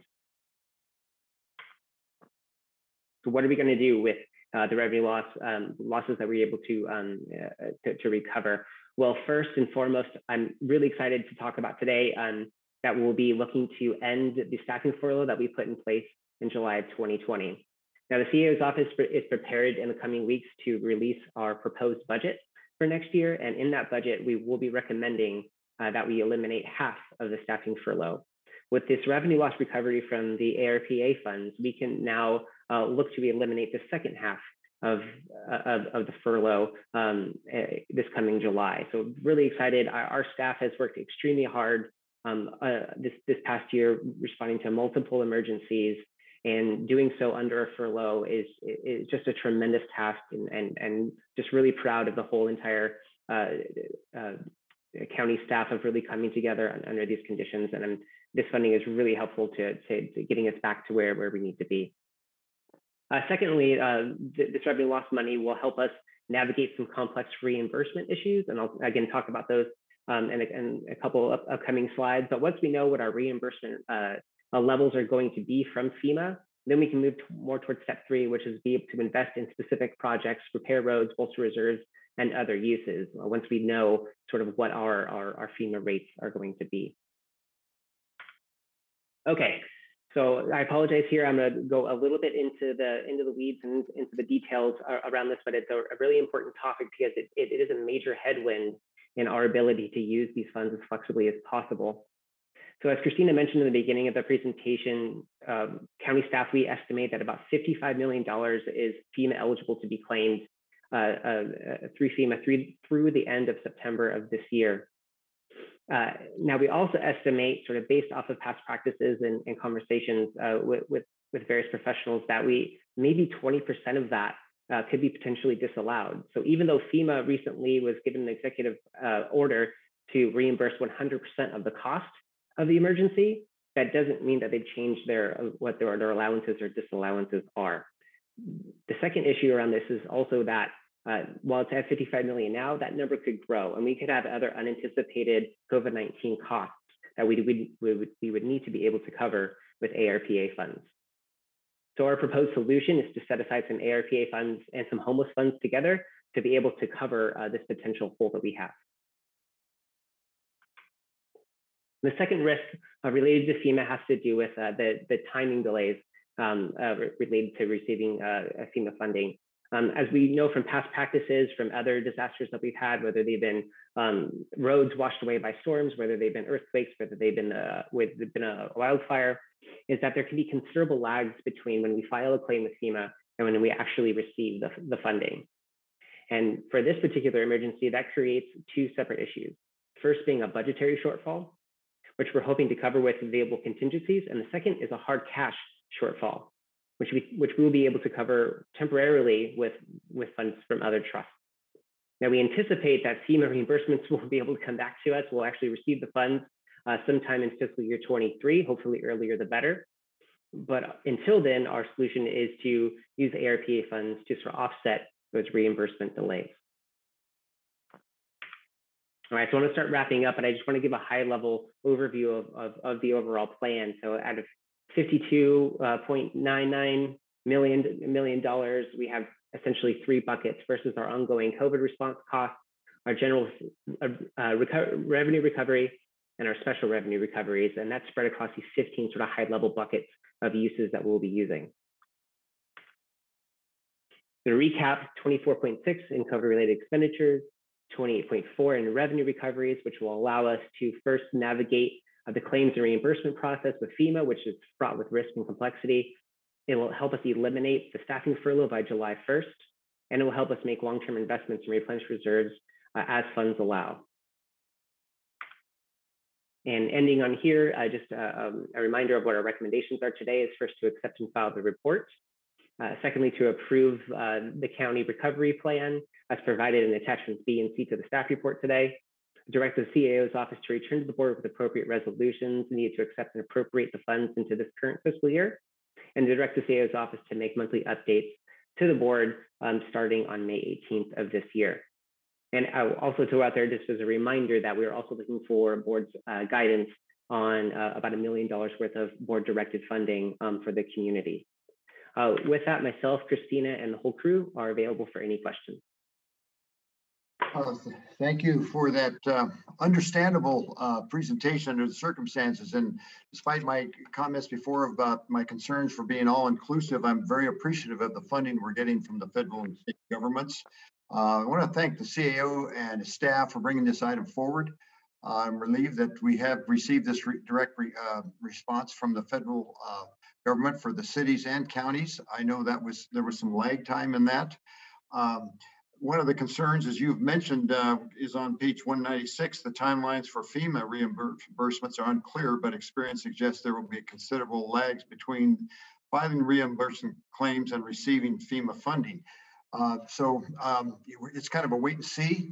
We don't have pure clarity, but thank you for trying to put this together in the most understandable ways that we can and what we might be able to anticipate, and recognizing that we may not get everything we've asked for in essence, but a tremendous job, very well done. Any other comments? I have some questions, but any other comments from the board? Supervisor Friend? Thank you, Mr. Chair. Thank you for the presentation, Mr. Friedrich and Ms. Mowry, as always. I would like to just, from a sort of a 10,000 foot view, obviously thank not just our congressional delegation, also for all those on NACO that worked pretty hard to ensure that this would actually come through.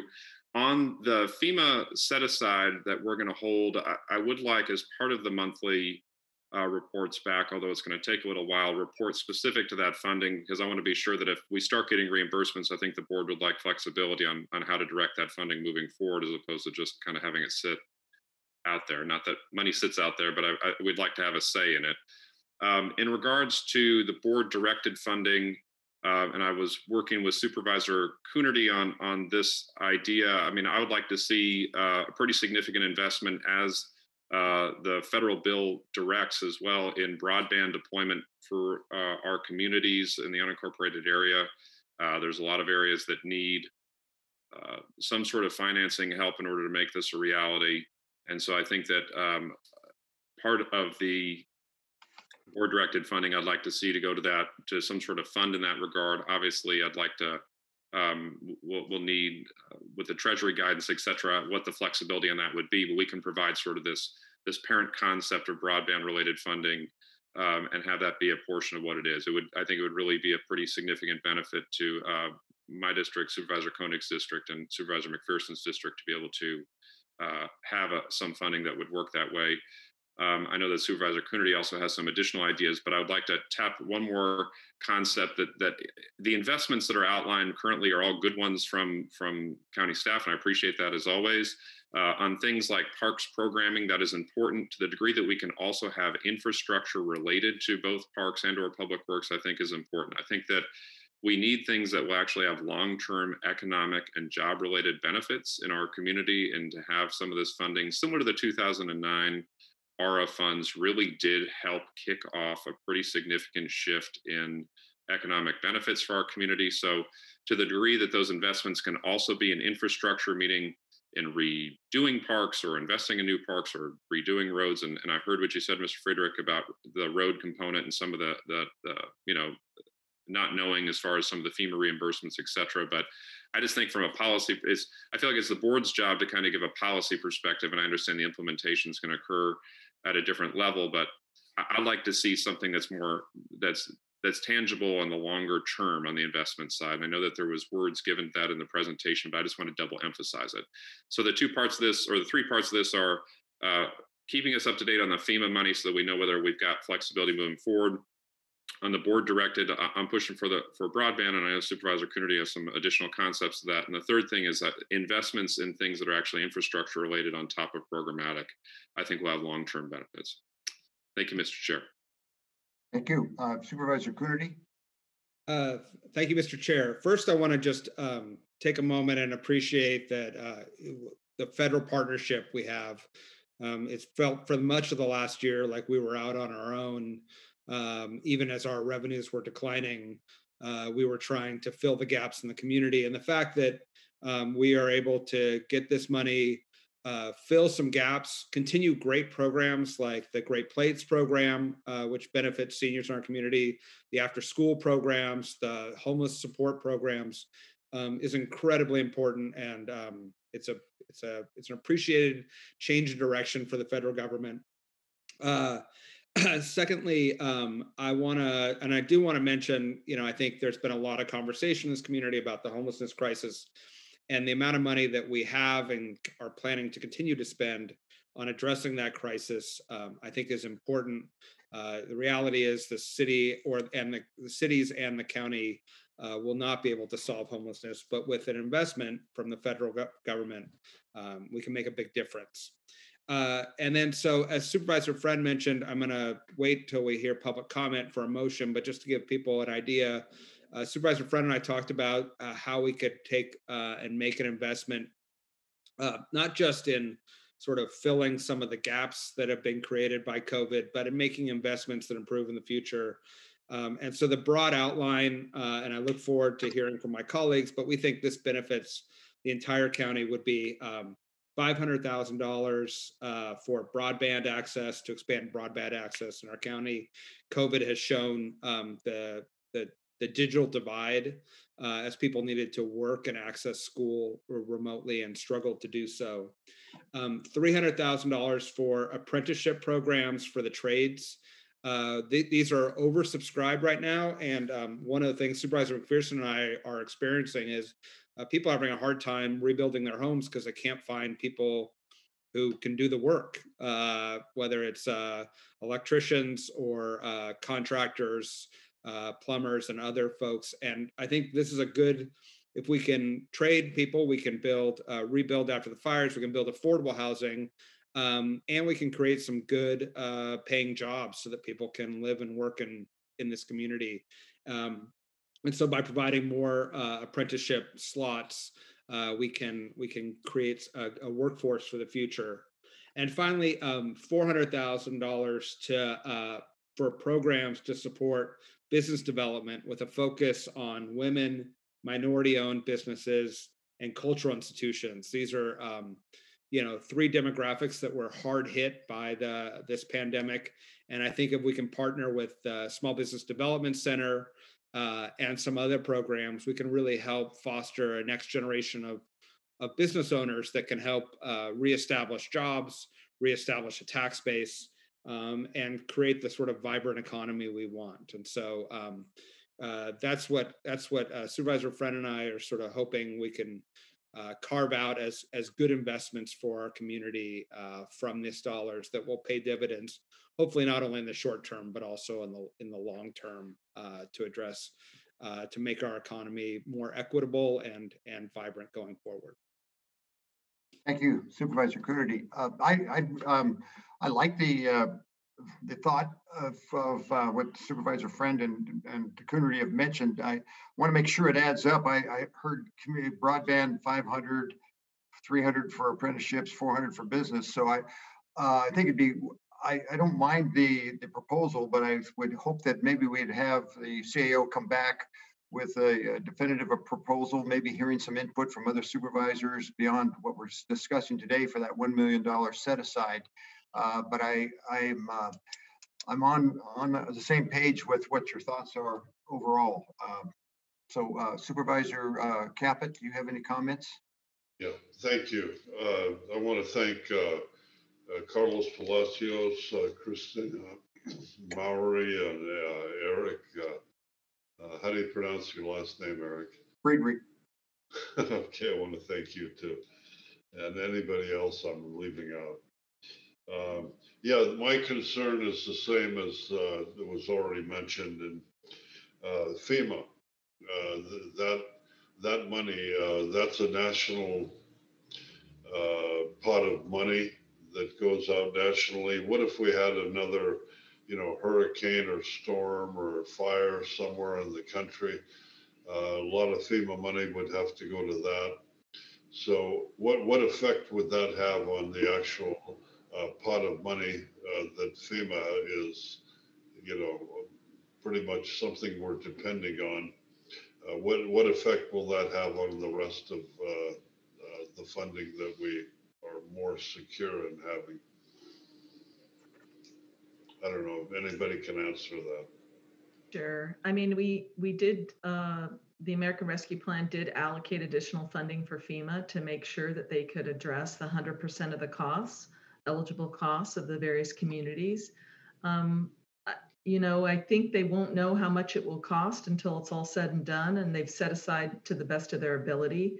I think it's important for us. We are focusing on getting our claims in as quick as possible so that we can get them obligated and funded. And I'm confident in staff's ability to do that, and we're just going to do the best we can. And I think the fact that we are spending the majority of this money through September will be helpful so that we can claim that money right away to FEMA.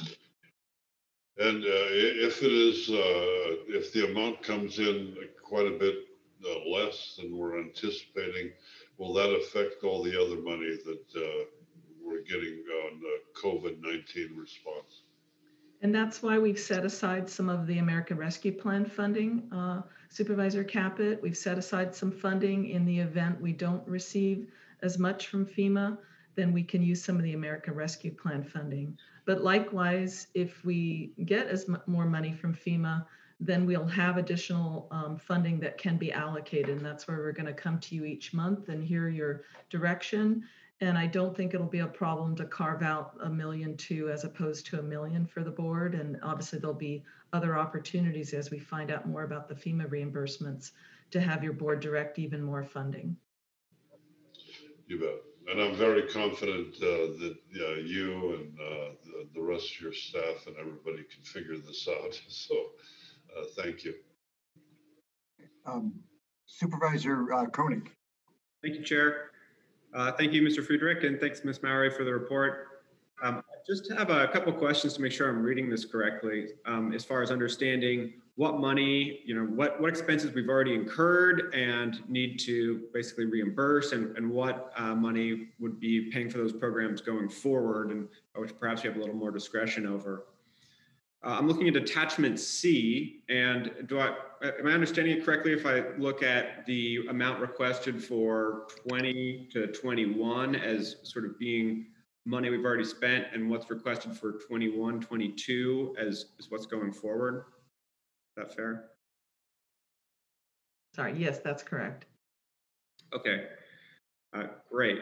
And then, I also want to echo Supervisor Friend's point that, of course, the more we can use this money to make investments and reap long-term economic benefits, the better. I think for example, some of the programs, the virtual programs that Parks has been running are really great. I'm just wondering if, we come out of the pandemic by June 15th, as the state is suggesting we could with enough vaccines. Could some of that money for example, virtual parks programs be reallocated to investing in parks infrastructure? Certainly that's a possibility. One of the things is that it will take time for parks revenue losses to recover. And so we've been dependent on some additional allocations from CalWORKs to help fund some of their distance learning. Some of that funding wasn't available for next year, but it could be in the May revise, so that could help free up some money as well. So we're kind of waiting to see what happens with the May revise. But certainly if they don't need that funding for their distance learning programs, then we could allocate it elsewhere, yes. Got it. And similar question for the $3 million for paid sick leave going forward. Where did that number come from? Is that based on sort of historical paid sick leave data? And it seems like we are, with more and more vaccines available, it may not be necessary. So could we potentially reallocate that? And if so, to what? Yes, that is a good point. It was hard for us to estimate how much that would be. We did estimate the 3 million, essentially based on our experience up through December. And then we took a look at what the cost could potentially be January through for this current year, for current calendar year, through the end of the program. And then we looked at the percentage of experience we had in the last program, which is about 25%. So if every employee took the 80 hours that they're entitled to, it would be, including our extra help, which are also eligible, it could be as much as $13 million.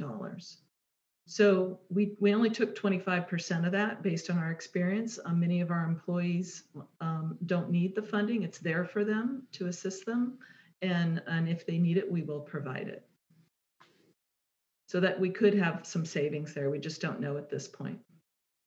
Okay, right. And what I'm hearing you saying is that it's also basically will cover through next winter. So if, you know, we get some troublesome variants or any kind of other unexpected challenges we're dealing with in the dark months this coming year, we would have it available for that. Then if, you know, if that money is sort of in the personnel department, would it have, I mean, presumably it would have to be reused for personnel uses if we're not, and we don't end up using it for? No, your board could reallocate it to anything. It wouldn't, it's money set aside for that purpose based on our experience so far and what we think we need. But like I said, when we come back month to month, we'll give your board an update. So any of the funding allocated to any of the various items that haven't been contracted, like some of our community support funds will have been contracted and wouldn't necessarily be allocated, but these other pots of money, we could easily reallocate that funding. Okay, that's good to understand. And then you referenced a community program or community programs. And I was just curious how long, for the Great Plates Delivered program, you know, how much longer would that be funded with this allocation? So we've put a plan together. I mean, it's essentially through September when we believe the emergency will be declared over, but we really don't know. So that we think through September is where the majority of our costs are. And so the department overseeing the match on that program has included costs through September. Great. All right, that's all my questions. Thank you. Sure.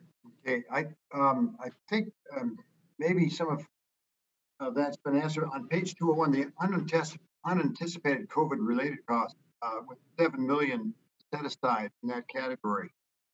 If we don't end up needing that funding, do we have any early ideas of how we might program it, or how we can reprogram it? Yes, there's we haven't really developed that next plan. I think we were waiting to hear what kind of direction we receive from your board. Obviously, the sooner we find out from FEMA where we stand, I mean, we're getting a lot of information from them right now. We have about $22 million worth of claims in the system, and we just got approval and we're going to receive a check for the first 2 million in about 3 weeks. So it does take a process, but we believe we'll know quite a bit more within the next year. So, and each month we're going to get more information. So I couldn't tell you at this point, but obviously I think we've identified some programs in the plan where we didn't feel we had enough funding. Health Services is getting quite a bit of funding for their equity programs, but they have an increased need there. There's a suicide prevention program that we've been wanting to fund, and we haven't identified any money for that program. And Eric, I think you can correct me, there's another couple programs that staff identified where it could help build up some of the technology infrastructure in terms of software to help us be better prepared for that next emergency, where staff would like to make investments, but we didn't feel like those were the highest priority right now. But if funding it becomes available, your board could direct we spend money there as well. Okay, thank you. I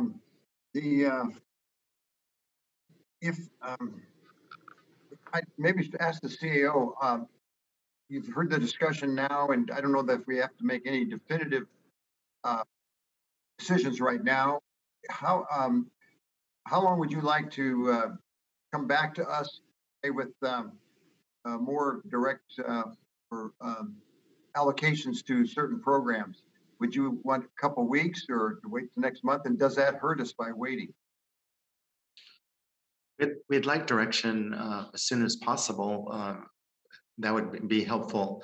So if you were to provide direction today, for example, regarding the board directed $1 million, and I know that the proposal that's on the table is for 1.2.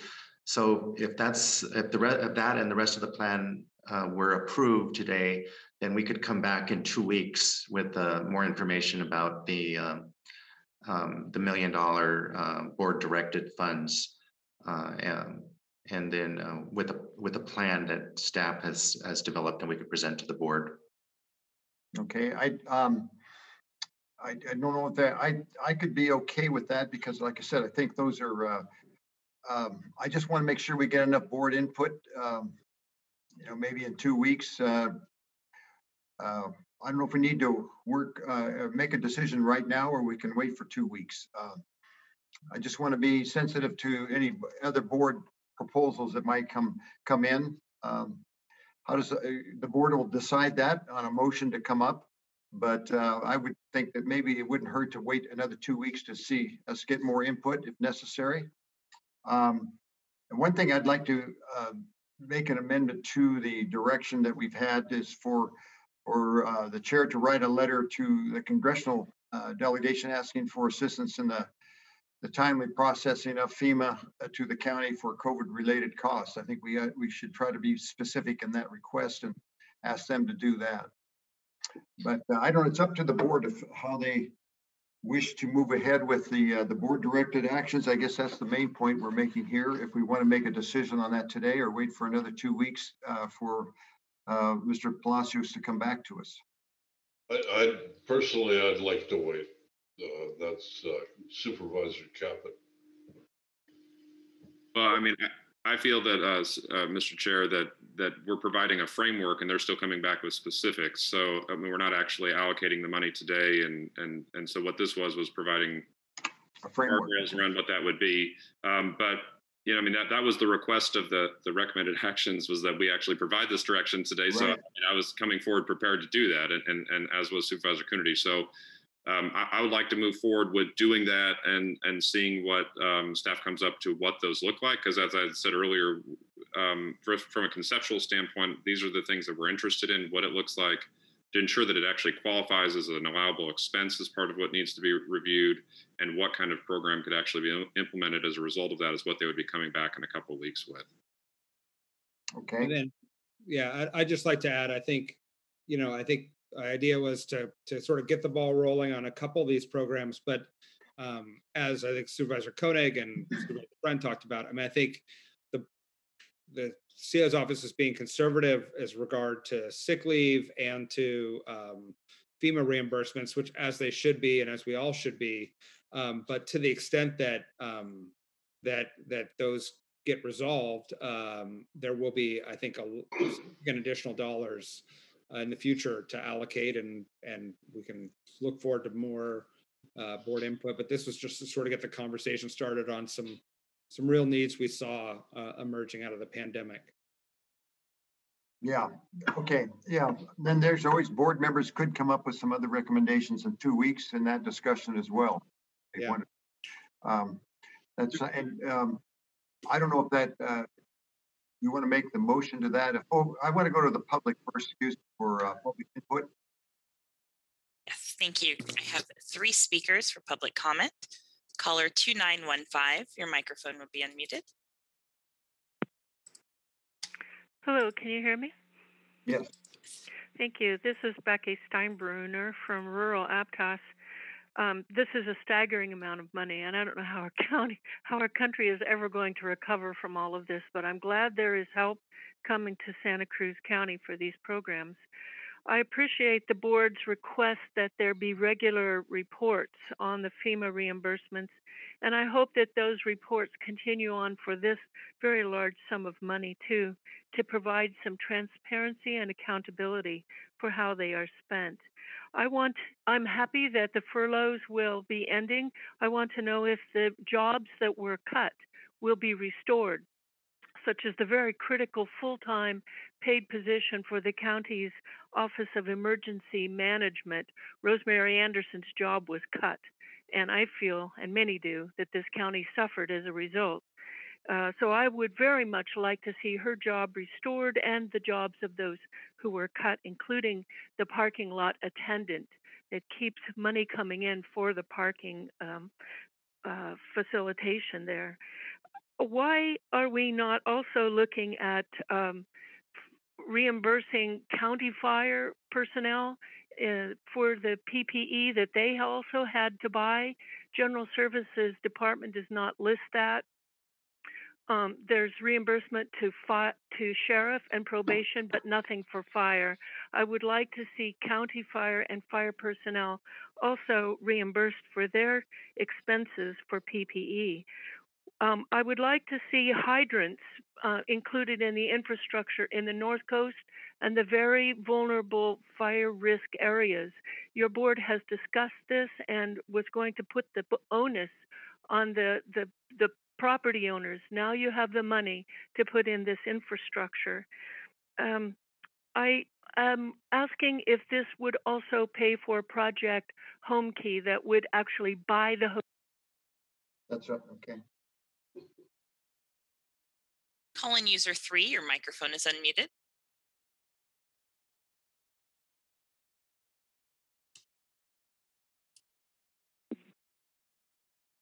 Hi, this is Marilyn Garrett. I'm really dismayed to hear about all this pushing for broadband, which is toxic microwave radiation. You've received many documents and references of sources verifying this, and I'm thinking of a publication, Bees, Birds, and Mankind, Destroying Nature by Electrosmog.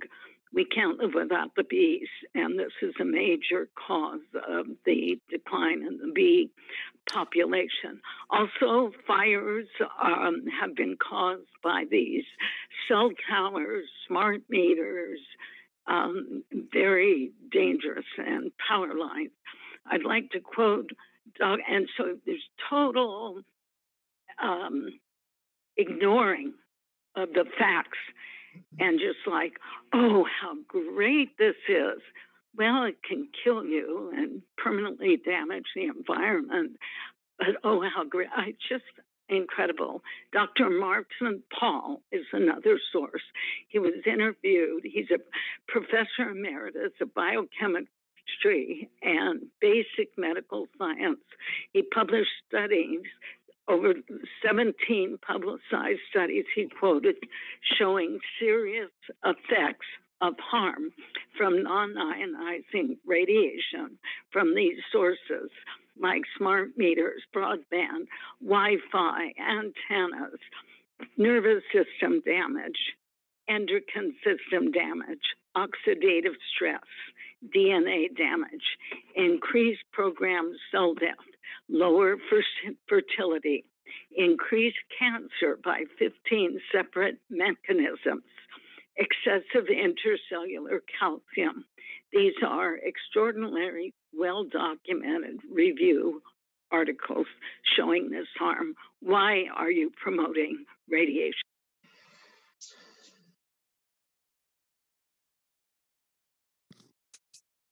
There are no other speakers for this item, Chair. Okay, we will return to the board for action. I think that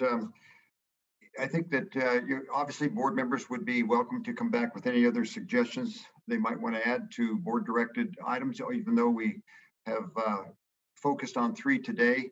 And also I'd like to just add to the motion to direct the chair to write a letter to the delegation, congressional delegation, for processing of FEMA reimbursement to the county for the COVID related costs. I think just to show them how important that is to us. Yeah, so Mr. Chair, I'd like to move the recommended actions, include the direction that the chair reach out to our congressional delegation to assist with COVID reimbursement time and funds. Add in that the board, that the CAO's office return with proposals for the following programs: $500,000 for broadband access, $300,000 to expand apprenticeship training for the trades in Santa Cruz County, and $400,000 for programs to support business development with a focus on women, minority-owned business, and cultural institutions in our county. Okay. Second. Seconded by Supervisor Friend. Please call the roll. Thank you, Supervisor Koenig. Excuse me, point of information. I just want to clarify that with this motion and approving the second recommended action of the, to approve the County of Santa Cruz ARPA recovery plan, essentially we are somewhat fixing the amounts itemized for various departments, correct? Yes, that is the plan at this point. Much of that money, though, including the $1 million your board is discussing, or $1.2 million, is part of next fiscal year. So we would provide a supplemental to go along with that. So there's no rush. So if the board would like to continue to provide us direction, it would be nice to have a little more time than a couple weeks so that we could come back in about 4 weeks in May, and we'll probably have more information at that time as well. So let me, yeah, I was going off of what the CAO had mentioned, but I'm happy to have it come back in 4 weeks, to amend my motion to have it come back in 4 weeks. That'd be That's great. fine with Thank the you. seconder. Okay. Okay, understood to come back in 4 weeks. That's good. And then direct the chair to write to the congressional delegation. Clerk, please call the roll. Thank you. Supervisor Koenig. Aye. Friend. Aye. Coonerty. Aye. Caput. Aye. McPherson. Aye. Thank you. Motion passes unanimously. And, I want to just make one thank you again to the CAO's office, but thank you to our county employees for weathering this horrific storm that we've been going through for the last year and a half. It's above and beyond the call of duty, and we thank you very much for what you've done. Very much appreciated. We will now go to item number 11, a public hearing to consider the selection of activities and authorize submittal of the 2021 Community Development Block Grant, or CDBG, application to the state of California. Adopt a resolution authorizing the staff to apply for the 2021 CDBG funds and take related actions as outlined in the memorandum of the planning director. We have a resolution, Community Development Block Grant 2021. And I believe Priscilla Wilson will be presenting to us from the County Planning Department. Yes, thank you, Chair. That is correct. Priscilla Wilson is our housing specialist, and she'll be pulling up a few slides on this program. Thank you, Ms. Easton. Good morning, board. This is Priscilla Wilson from the housing section. And as Suzanne, as she stated, we will be going over the CDBG 2021 grant process. Today's public meeting will focus on the notice of funding availability that was issued. The County of Santa Cruz is not an entitlement jurisdiction and applies during the annual competitive state process. Under the NOFA, the county is eligible for up to $1.5 million. Applications are due at the end of this month, on April 30th. The county's application can include up to 3 activities with a total of no more than $1.5 million. Limits are shown per activity, and funds for activity costs should be reduced by 7%, which is general administration costs that are paid back to the county for implementing these activities. Eligible activities under this NOFA include homebuyer assistance, housing rehab for single-family units. These are loans that go to homeowners or homebuyers. Public services, which must be new or expanded programs. Economic activities such as business assistance, micro-enterprise assistance, or infrastructure in support of businesses. Activities cannot be similar to activities currently funded in an open 2018 CDBG grant. Those activities are a planning and technical assistance grant, which is funding the Davenport Domestic Water Feasibility Study, and a multifamily rehabilitation project, which is funding a Jardines del Valle housing project. Public facilities and infrastructures funding were not available as part of this year's NOFA, as HCD oversubscribed in the previous years and is funding those projects as funds become available. All CDBG activities must address a national objective. This is predominantly met through a benefit to low-income households, especially true for public services activities. Staff held an informational meeting on March 11th for prospective applicants. 2 proposals were received. Both requested the maximum allowed of $500,000 under the public services activity. The first proposal came from the Human Services Department, Housing for Health, which requested funding to provide a pilot program in conjunction with the Homeless Persons Health Project to create a street outreach group to target persons experiencing homelessness in the unincorporated areas of the county. The second proposal came from Community Bridges, which requested funding to support a pilot program of the Santa Cruz County Free Legal Defense Clinic. The clinic would provide services to low-income community members housed through the moratoriums and offer protection after the eviction protections end. The recommended action is that your board hold a public hearing to consider the select proposals received for possible inclusion in the county's application for funds from the State Community Development Block Grant 2021 Notice of Funding Availability, to adopt a resolution authorizing the staff to apply for $500,000 in the 2021 CDBG funds for the staff recommended proposal, Street Outreach to Homeless Clients, which is a public service activity, and to direct your staff to notify the board of the results of this application when CDBG 2021 awards are announced by the state. Staff and representatives from, I believe, the proposals are available should you have any questions, and this concludes staff's presentation. Thank you very much. Any questions, comments from the board? Don't see any. We have any? Okay. We will go to the public hearing. Are there any comments from the public? Yes, I have one speaker to this item. Dutron K, your microphone is unmuted.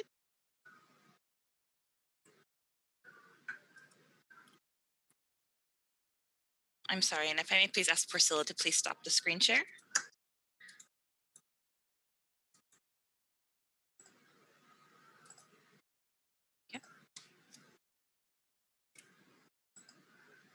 Okay, second call for Dutron.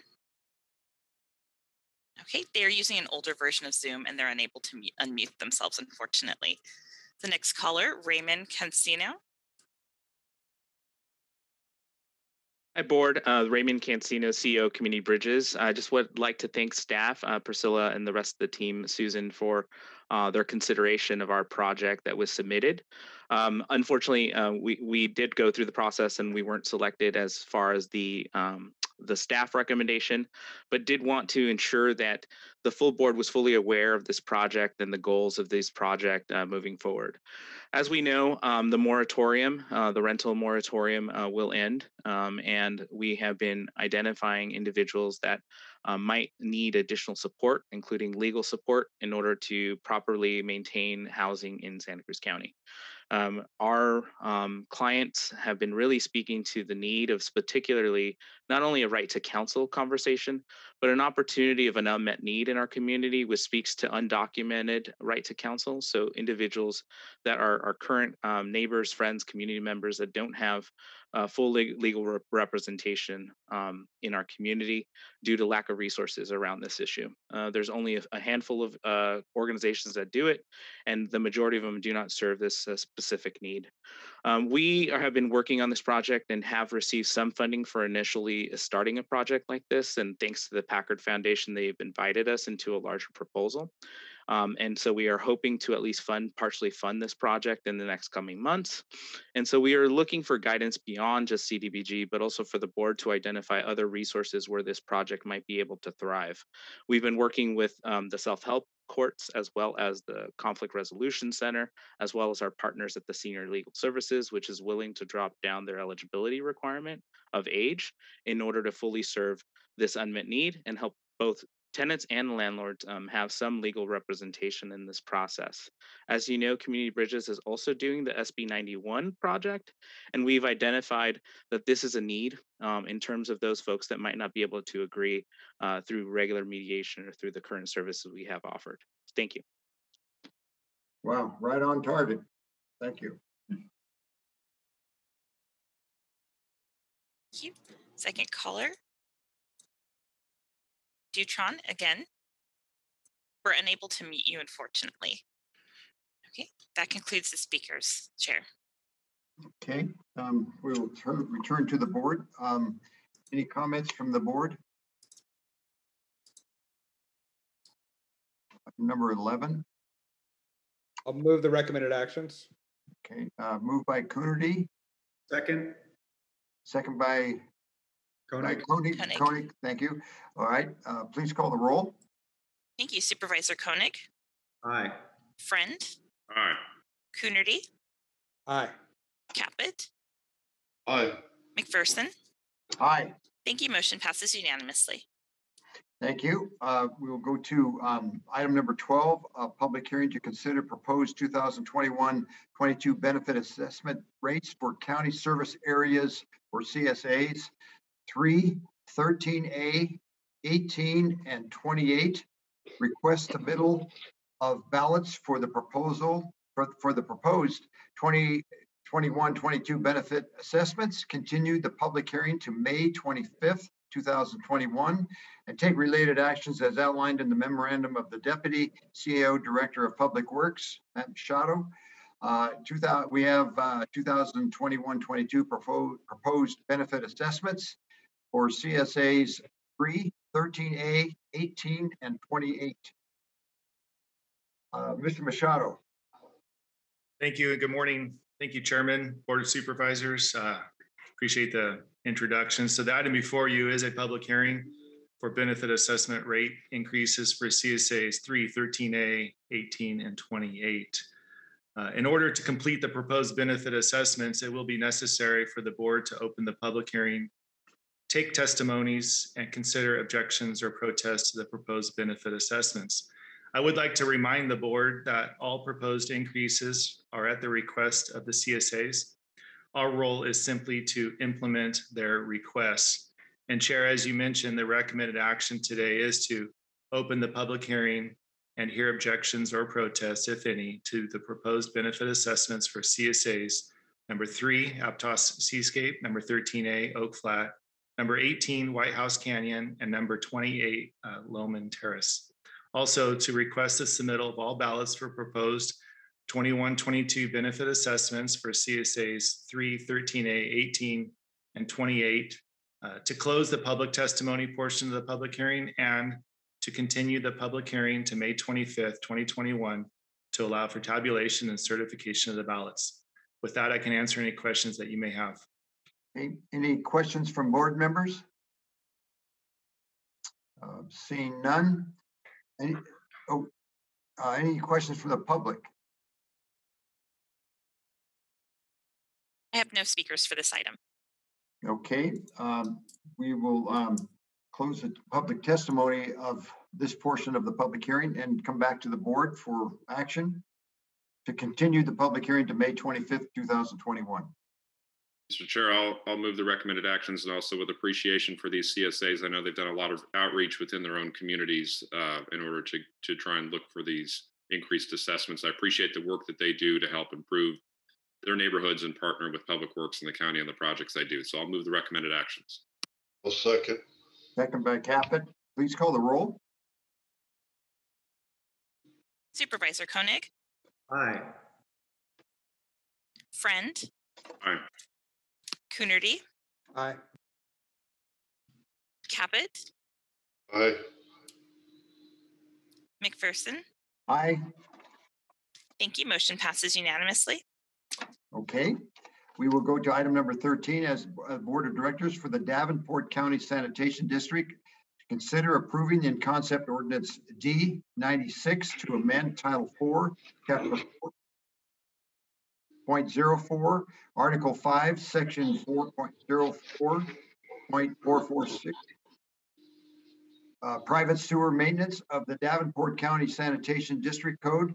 Consider proposed notice of exemption from the California Environmental Quality Act, or CEQA, and schedule the ordinance for final adoption on the next available agenda as outlined in the memorandum of the district engineer. The ordinance number D96 DCSD code amendments to the DCSD code, that's a strikeout and underline. A CEQA notice of exemption from the Davenport County Sanitation District and from the Davenport County Sanitation District Homeowners Association flyer, ordinance D96. I believe Maria Warnkley and Sonia Likens from our Public Works Department is going to present on this. Hey, this is Ashley Trujillo.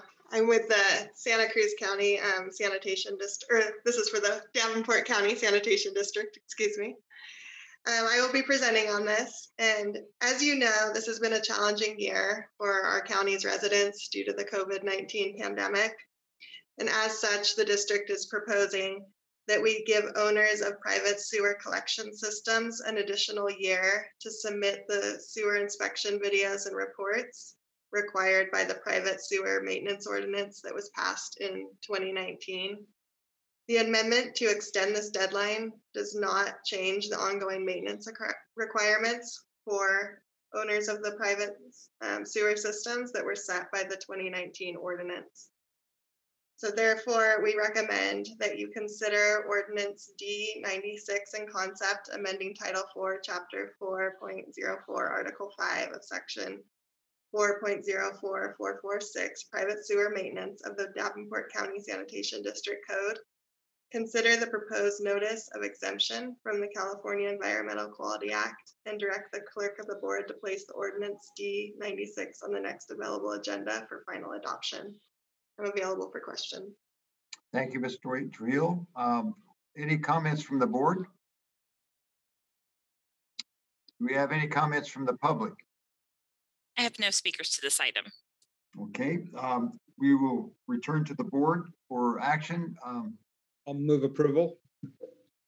Moved by Coonerty. Second. Second by Koenig. Please call the roll. Supervisor Koenig. Aye. Friend. Aye. Coonerty. Aye. Cabot. Aye. McPherson. Aye. Thank you. Motion passes unanimously. Thank you. We will go to item number 14. As Board of Directors for the Freedom County Sanitation District, consider approving in concept ordinance number F-27 to amend Title 3, Article 5, Section 3.04.446, private sewer maintenance of the Freedom County Sanitation District Code. Consider proposed notice of exemption from the California Environmental Quality Act and schedule the ordinance for final adoption on the next available agenda as outlined in the memorandum of the district engineer. We have ordinance number F-27, FCSD code amendments to the Freedom County Sanitation District Code, strikeout and underline. C, the CEQA notice of exemption, ordinance F-27, the Freedom County Sanitation District flyer about ordinance F-27. And again, to present is Ashley Trujillo of our Public Works Department. Thank you, Chairperson McPherson, Supervisors. So this item is the same as the item for the Freedom or the Davenport District that I just presented. Again, we're just wanting to give a longer timeline for owners of private collection systems to submit the required inspections and reports. So we recommend that you consider this ordinance F-27 in concept, amending Title 3, Article 5, Section 3.04446, Private Sewer Maintenance of the Freedom County Sanitation District Code. Consider the proposed notice of exemption from the California Environmental Quality Act and direct the clerk of the board to place ordinance number F-27 on the next available agenda for final adoption. And I'm available for questions. Thank you. Thank you again.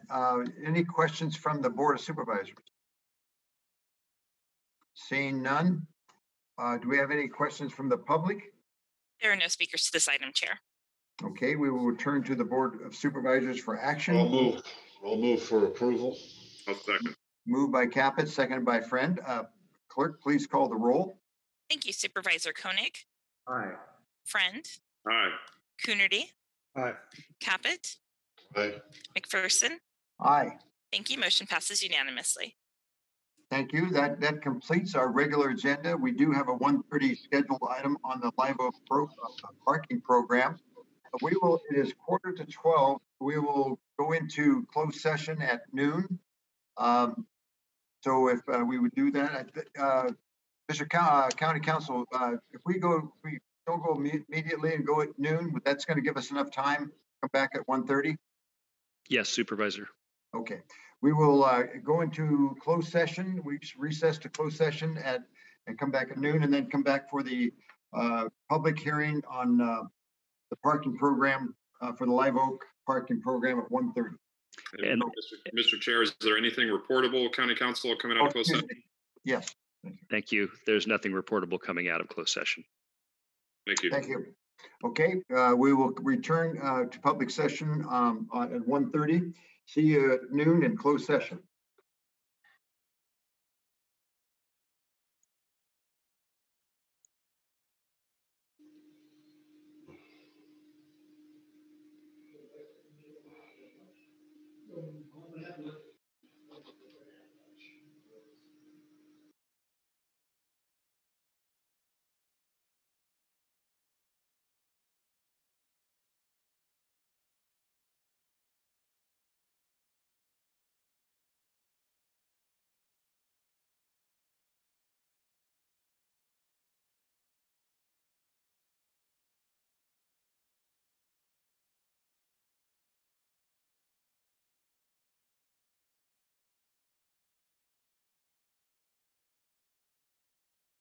Okay. Hello, welcome again to the April 3rd, 2021 meeting of the Santa Cruz County Board of Supervisors. We have a scheduled item at 1:30 p.m. It is 1:30 as I speak. We're going to item number 15 to consider the 2020 Live Oak Parking Program Report, adopt resolutions establishing the designated parking zones, period of restricted parking and fees for the 2021 Live Oak Parking Program, consider amendment to parking penalty amounts and take related actions as outlined in the memorandum of the Deputy CAO Director of Public Works, Matt Machado. We have a resolution 2021 Live Oak Parking Program fees, resolution 2021 Live Oak Parking Program street address, and a map of the Live Oak parking permit streets. To present this, I'm not sure is, Mr. Machado, are you going to be presenting this? I am. Right, very well. All right, thank you and good afternoon, Chair McPherson and supervisors. The item before you is to review last year's Live Oak parking program and to formalize this coming year's program plan. For the 2021 season, we are proposing the same program area and the same seasonal dates for program operation.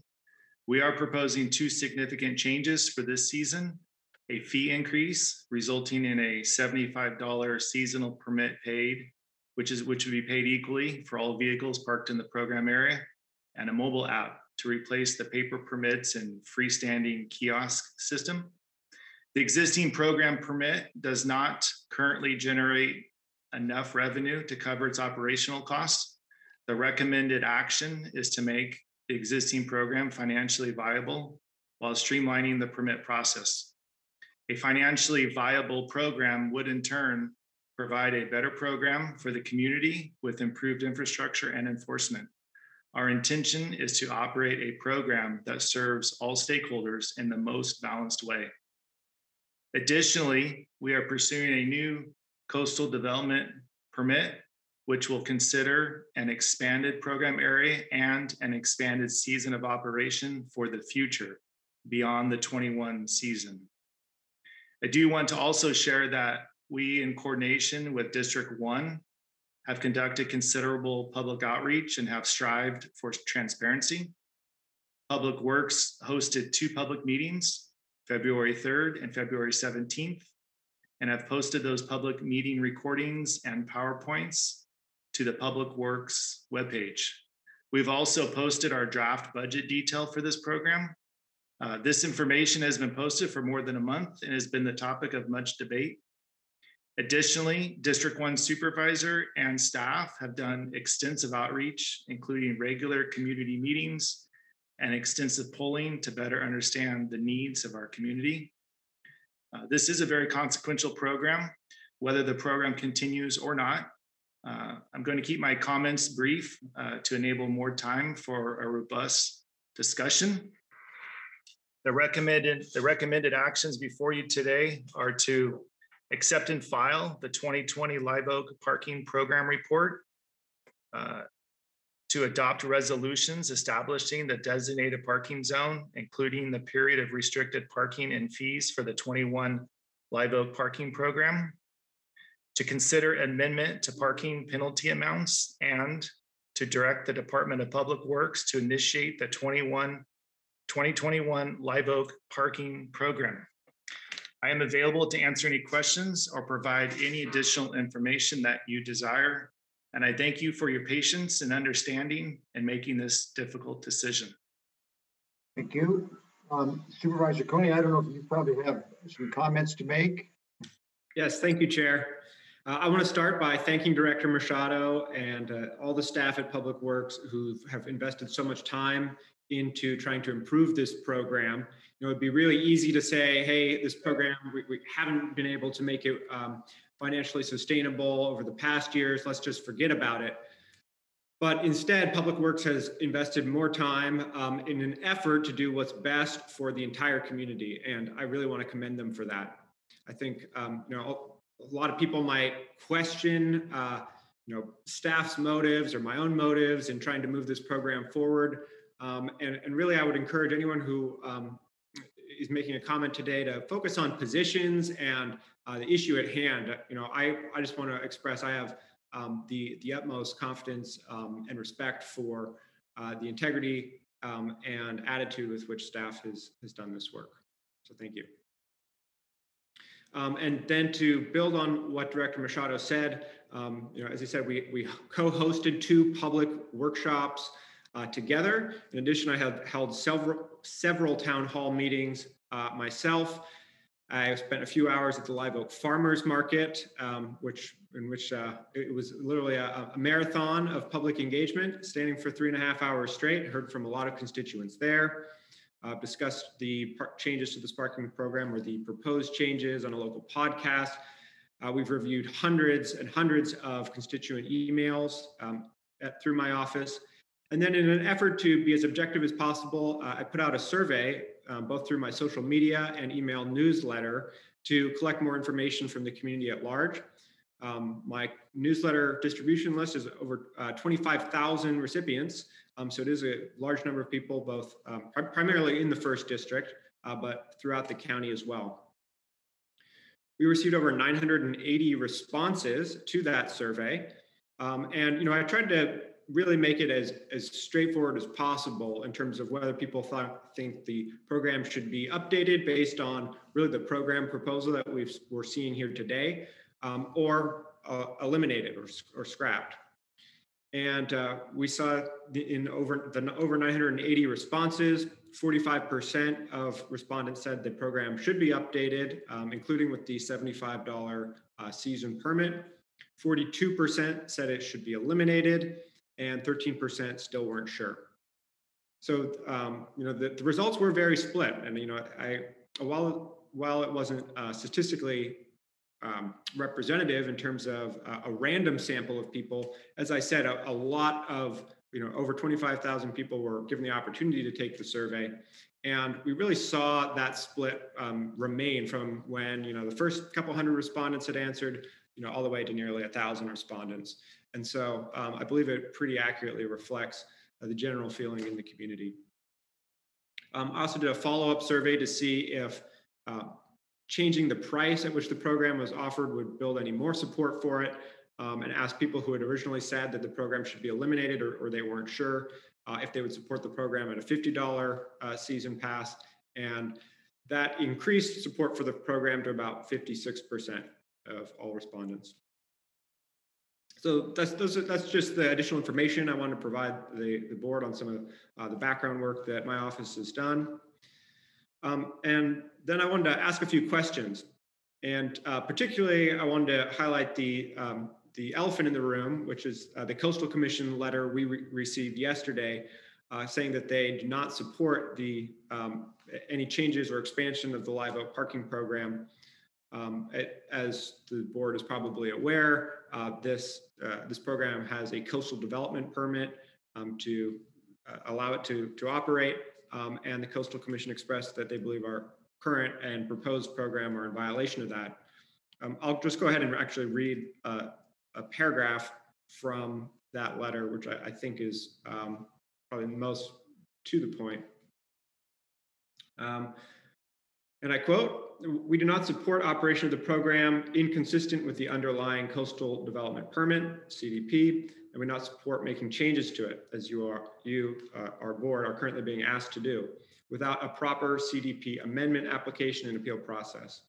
Please be aware that continued operation of the program inconsistent with the underlying CDP, whether it is modified as is being recommended, or it stays the same as in recent years, represents a knowing and intentional violation of the CDP, the Coastal Act, and the local coastal program, to which the Coastal Act includes a series of remedies, including administrative fines and other penalties to rectify both past violations as well as new and prospective violations.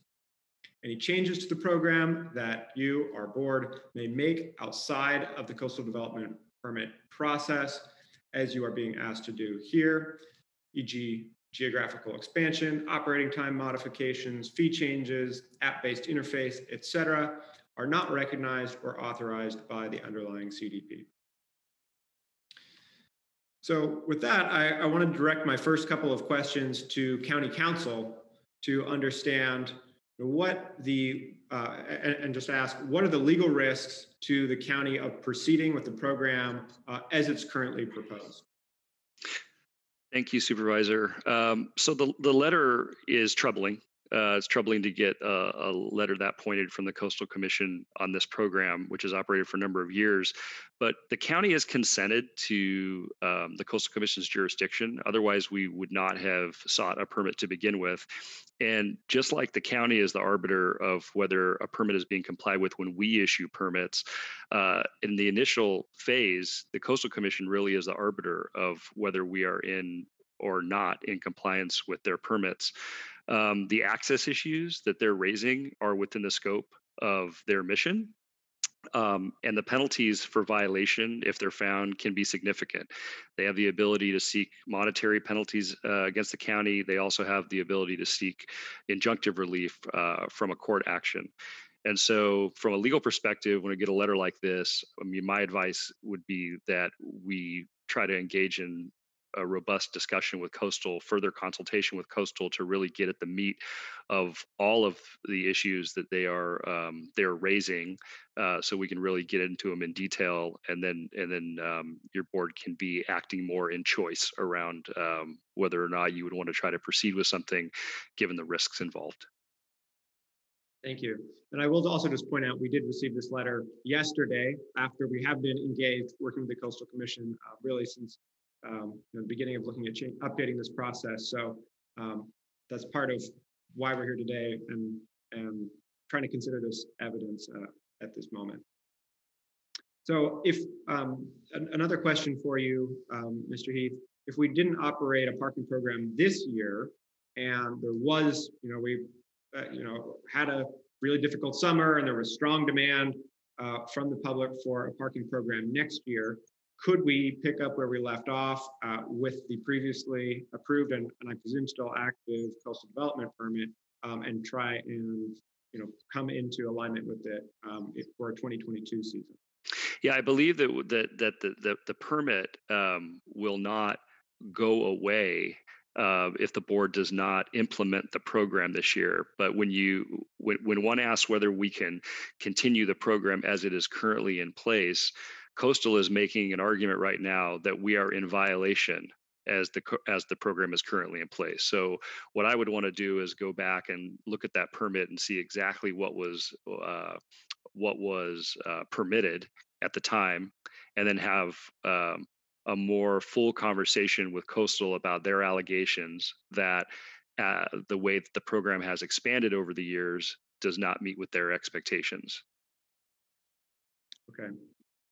And then for Director Machado, I'm trying to, you might have a more full understanding of what particularly the Coastal Commission is taking issue with. If we did something like, remove the Pleasure Point area from the Live Oak parking program area, maintain the existing kiosks, as I think that's seen as maybe a access issue, or stay within I believe the original operating dates were May 1st to Labor Day. If we maintain those changes, do you see us being able to do that and have a successful program that we ran in the 2021 season? So I think the concerns, beyond what they said in the letter, is that they really simply recognize the original 1983 permit. And there were a handful of amendments in the 90s and maybe even into the 2000s that expanded the program that they don't recognize. And so I guess to answer your question, to be in compliance, we'd have to, at a minimum, scale back the area to the original 83 area, which is a handful of streets less than what we have today. One of the other concerns that they continue to push, and they reference the Coastal Act, is the disparity between charges. Some people get charged full freight, some don't. And so I think there would have to be a leveling up of those charges one way or the other. So we would have to resolve that as well. I think those are the big issues. There's smaller issues that they've continued to share, such as eliminating encroachments. That's a big topic as well, and that's always been a contentious point throughout this whole program. But I think scaling back the area to the original 83 boundaries and having a consistent charge for all users would probably get us close to alignment with what they see is right. Mm-hmm. And if we delayed this item until a couple of weeks, until the next meeting, or even a future date, do you think that you could work with Coastal Commission staff to get to a program that for the 2021 season that everyone agreed on? I don't think so. I got to be honest. For us to have a financially viable program, we are in that $75. That's the amount. That's what it takes to pay for enforcement. That's what it takes to run the program. And I think they see that as unaffordable.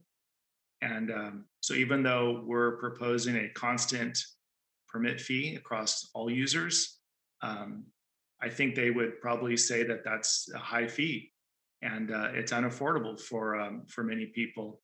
And I don't know how to resolve that, because less than that puts us in a deficit mode, especially if we scale back the area. So then permit sales will go down. Costs won't go down that much. You still have to have enforcement. You still have to have management of the program. You still have to have those systems in place. And so, it might actually get worse for us if we try to meet their needs. The cost could almost go up. And I think that's contrary to what they believe is right for the community as a whole.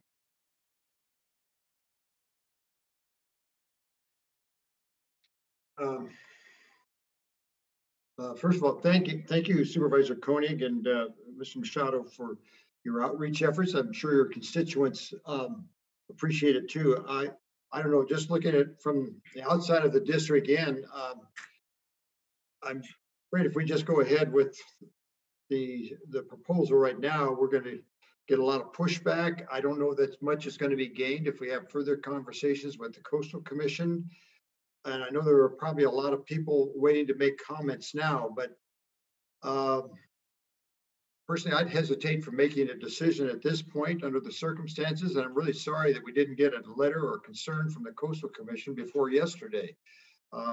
Could have made it a lot easier for us to move accordingly. I'm just hesitant to go ahead and approve something at this point, knowing or having pretty good evidence that the Coastal Commission is not going to accept it. I don't know if any other board members have a comment to make on it. I do, Mr. Chair, but I wanted to ensure that Supervisor Koenig had actually had an opportunity to complete his questions. I wasn't sure if you were quite done yet, Supervisor Koenig. I mean, there's a number of other questions I could ask, based on the nature of the program itself and some of the finer details, but I think, those are less relevant than some of these top level issues. So I'll defer to any questions you might have, Supervisor Friend. Thank you. And so thank you, Mr. Chair. And I wanted to start off with an appreciation to Supervisor Koenig as well as Director Machado, because this has been an intractable problem for some time, and it really hasn't had any movement. And so I appreciate your leadership on trying to reach this as a resolution, especially as a new county supervisor. And to Director Machado, if some of the emails that I'd received, an outreach I'd received, are any indication, I just want to say, that to a point that Supervisor Koenig was alluding to, some of them were kind of personal and I felt were inappropriate and questioned motives and ethics that I really think cross a line. So I want you to know that the board fully supports you, fully supports your department, and I'd like to remind the community that his job and his department's job is to implement our policies. So if you have an issue with the policies, that's what we're here for. I did want to talk a little bit about the program, though, because there are some issues with it I think that might actually be a little bit irreconcilable. One quick sec, having some audio here. All right, I think I got it. To Supervisor McPherson's point, I mean, Coastal has actually been engaged for quite some time on this issue. They've spoken to the board previously about it. They've expressed their concerns about it. I know the letter did come in a little bit last minute, but the viewpoints that they've been expressing have been pretty consistent. Ultimately, they don't like the program. I mean, they have concerns about the equity issues. They have concerns about the costs, and those aren't going to be remedied by any of the proposals that are in front of us today.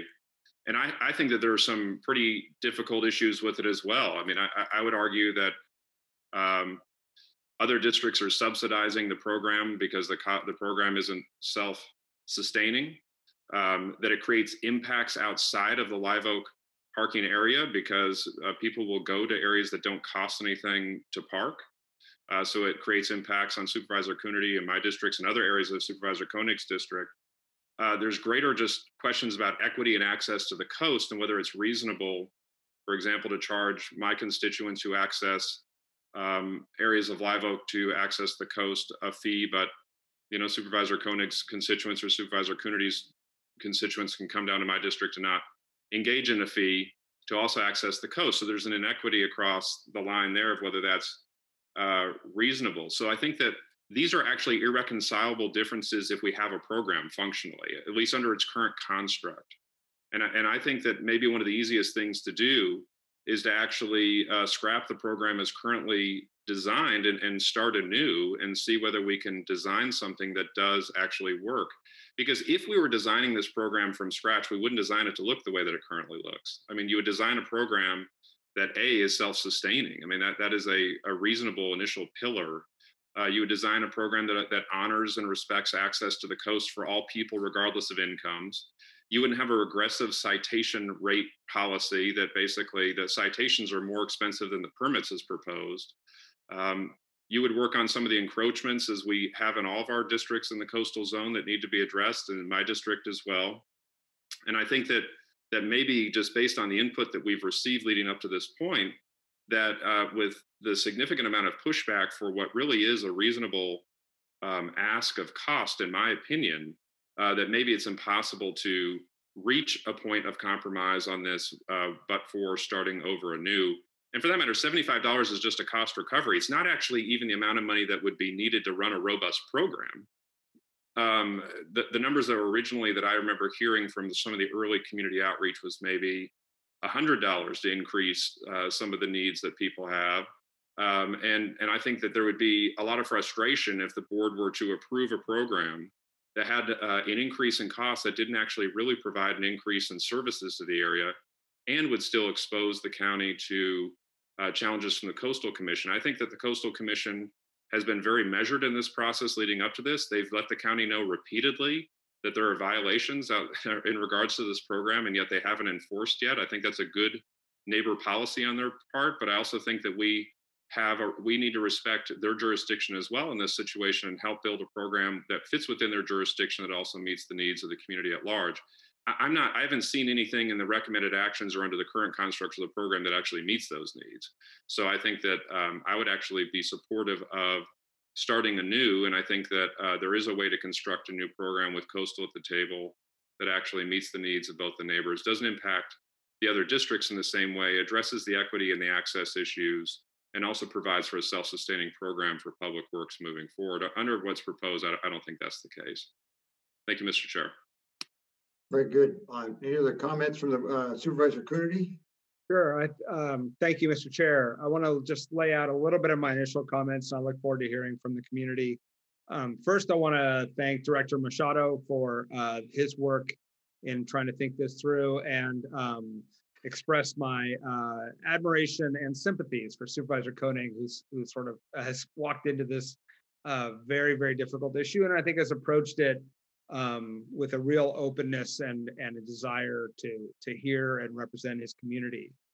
This does affect some of my constituents who live in the Live Oak area, but I think it will come as no surprise to those who have heard discussions of this program over the past 6 or 7 years that I've been on the board. Yeah, I fundamentally, as Supervisor Friend has outlined, I fundamentally disagree with this program. There are many problems with the program. The primary one being the issue of equity. A lot of us over the past year and a half have talked a lot about equity and the need to improve equity, and charging people to access the coast of California is not only a violation of the Coastal Act, but just contrary to the values of this community. I understand the frustration of the neighbors. I live about 4 blocks from West Cliff Drive, and there is no permit parking allowed in the city of Santa Cruz near the coast. And so every weekend and summer, there are no parking spaces on the street in front of my house. But that's part of the price I pay for being fortunate enough to live this close to the coast, and wanting the rest of California to be able to have an access to the coast and not have cost be a barrier. The second piece of it is it does affect other members of my constituency, in that because Live Oak has a permit and a cost program, that does push people into the Seabright area where there is no permit or cost program, and frankly where the Coastal Commission wouldn't allow a program like that to exist. So it does then create more impacts on the community. I think Coastal is pretty clear on where they lie on this issue, but I do think that there are better solutions. There's the expanding our efforts through the encroachment process can not only generate revenue to improve public access and facilities, but it can also increase the number of parking spaces. And at the end of the day, what this is really about is that we have more people wanting to access the coast than our current infrastructure allows. And if we can expand parking, we can relieve some of that pressure on for both visitors and residents alike. I've always had deep concerns with the inequitable, unequitable nature of this program. And I look forward to hopefully ending this program and going in a better direction that better reflects our values and reduces the impacts financial and otherwise to other parts of our county who have long contributed in order to reduce the impacts for one particular neighborhood. Thank you. Any other comments from board members? Well, the only, my video is turned off by the host. Maybe I can get the video back. I don't know. This is Greg. Yeah, right. We can hear you. Now we're okay. Yeah, I didn't have any video. What a mess, huh? I don't even know what the staff recommendation is now. I'm willing to back up Supervisor Koenig because you're the one who represents that area. So are we recommending that we just scrap the whole thing, or are we recommending that we're going to try to fix this? It's a tough one. So anyway. Well, I don't know. We've heard from our council. I don't know that we can come to a decision if we wish, but I don't know that would be proper. Let me ask council, would it be, do you feel that we could make some advancements in trying to, or to ask Supervisor Koenig too, to talk with the Coastal Commission to maybe put out some general ideas of what we had to rectify or come up with a new program of sorts that they may accept? Or I'm just trying to get a sense of how we can, go, what direction we can take to get to some kind of a resolution to this, because it doesn't appear that it's going to be able to stand as proposed, and that's not to the fault of anyone. What would be your thoughts, Mr. Council, Mr. Heath? Well, thank you. I was particularly taken by Mr. Machado's comments that he did not think that that getting back in touch with Coastal at this point was going to resolve an issue. If your board was interested in proceeding along those lines, I would, of course, be happy to participate in any discussions. But I want to take Mr. Machado and staff's lead because they've been having those conversations with them for a long time. I think that the idea of scrapping the program completely right now, I would just caution that I don't believe that that's been fairly noticed under the Brown Act, and that a motion to scrap the program on this agenda might be a little risky, because there may be many people who would come out to comment if they understood that that was on the agenda. If your board, there's a variety of things that your board could do today with this. One would be to simply reject a portion of the staff proposal to adopt the resolutions and move forward with the program today, and staff could come back in a couple of weeks if staff felt it was appropriate with a new program, or they could take from your board's direction that your board was not interested in implementing the program this year, and come back in next May after they've done, I say in May of 2022, with a new proposal to either go back to the basics of the 1983 permit, or to see whether or not we can reach agreement with Coastal or a variety of other things. Okay. I don't know, did Supervisor Quinn, do you have any recommended action? I will open up to the public. I'm sure you've made a tremendous outreach to the public, and I'm sure there's many people who'd like to speak on this. If we go to there, and I'm open to do that, I would like to just ask people that I'm sure they have the same comment, and we've gotten the same letters for all board members on what the feelings are, and it's pretty split, as Supervisor Koenig said. So I'm just, if we're not going to come to Supervisor, one other point I just wanted to make to be clear is that the board could adopt a motion to come back on the next agenda or the next agenda after that with an ordinance to repeal the county code section that governs this program if the board was interested in doing that, and staff would bring back a ordinance to repeal the Live Oak parking permit program that would enable you the ability to start over again, as Supervisor Friend and Supervisor Coonerty were mentioning.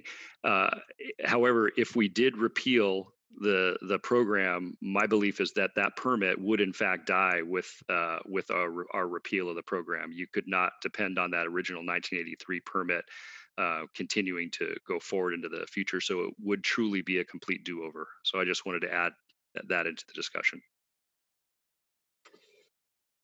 Okay. Anybody want to make any comments? I think I'll ask for the public to participate. Any comments from the board though before we?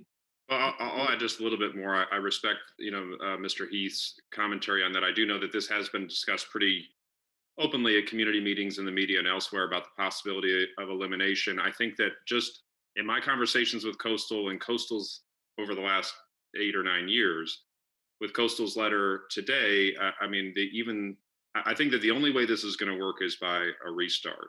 The only way this is going to work is by redesigning the program and not trying to conform within the narrow 83 confines that don't meet the needs of the community, don't meet the needs of a fundable program for public works, and probably also don't meet the needs in regards to equity and access. But I respect that that's also an existing permit, so that is what that is. But again, if we were reconstructing this program from scratch, which has been part of the discussion about whether in other areas of the county we could create similar programs, we wouldn't design it like this. We would design it differently. So I think from a public policy perspective, I don't think it makes sense to try and modify something that isn't fixable when we have an opportunity to start anew, recognizing that's a heavy lift, but recognizing that we need our coastal partners at the table in order to create a sustainable program moving forward. So I understand the legal advice on this, and I would honor that component of it. I feel like it actually really has been. People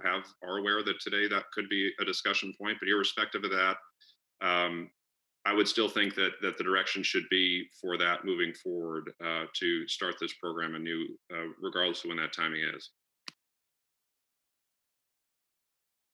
Okay. I think there's general consensus on the board from what I've heard in the comments to address it in that manner. I do think I'll open it up to the public. They have a sense of what we might be doing or might be forced to do in essence. I think I will open up to the public. Do we have a lot of people, or how many people do we have that are waiting to speak to us? Chair, I currently have three people. Okay, great. Let's open it up to the public then. Sure. 2915, your microphone will be unmuted. Hello, this is Becky Steinbrunner from rural Aptos. Can you hear me? Yes. Yes. Thank you. I just want to bring into this conversation also how this would interface with the Opal Cliffs Recreation District, where people are paying and they are restricting access to the beach. Money from this expanded program has been said it would go to improve private beach, this beach that the Opal Cliffs Recreation District maintains. So this needs to be on the table too. I am bothered that Director Machado has already applied with the Planning Department for a permit to expand this program throughout the county. I want to thank the Coastal Commission for being very clear. And part of this letter that has not been read is that they are completely against parking fees at all. On page 2, it says, it is not clear that any acceptable version of the program would be able to generate enough revenue to both pay for itself and systematically improve public parking and public access going forward, which is described as a goal of a potentially modified program. We therefore respectfully suggest that it is time for the county to consider whether or not, I'm sorry, my screen went off, continuing to operate the program makes financial sense, is in the public's best interest, and can be found Coastal Act and LCP consistent. In our view, the answer to each of these questions is no, and we believe that the program should be discontinued.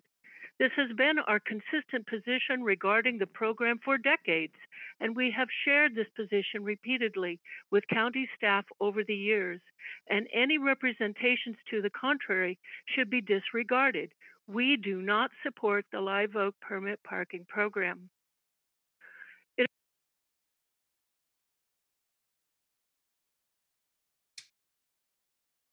Robert M., your microphone is unmuted.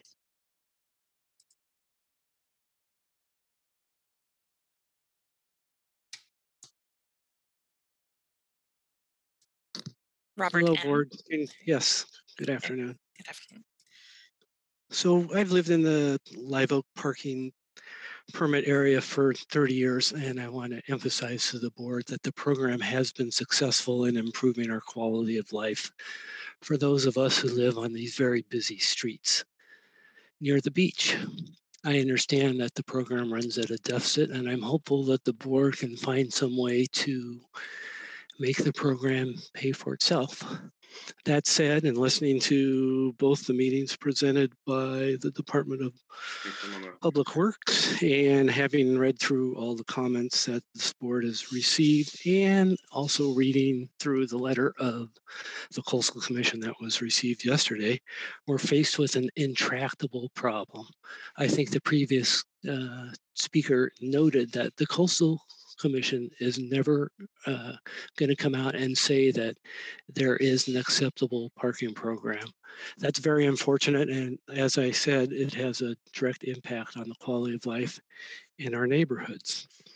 My recommendation is that the board would continue with a revised proposal that would go back to the 1983 permit and seek a way to make the program pay for itself. I really can't emphasize strongly enough the benefits that the parking program has. That said, I think that if you look in other coastal jurisdictions throughout California, and I did some research, there are other districts with permitted parking. So while it may run afoul of what the Coastal Commission would like to see, we know that there historically are permitted areas in other districts. So please take that under consideration. And as I say, I hope you can go back to the 1983 permit for 2021. Joe Hall, your microphone has been unmuted. Thank you, board. And I'd like to echo the comments of the last speaker. Basically, we live next to a major destination, and we have very little enforcement other than the parking program. There are our UN peacekeepers. If we unilaterally drop this program, we will end up starting parking wars, which we had before. Really can't say too much more, but I appreciate the time you're putting into this, and I appreciate the 30 years of peace this program has brought to both the visitors and the residents of the Live Oak area. Thank you so much, and good luck trying to find a middle road that works and can continue. If not, I would say keep the program as originally permitted, and we'll work from there. Thank you.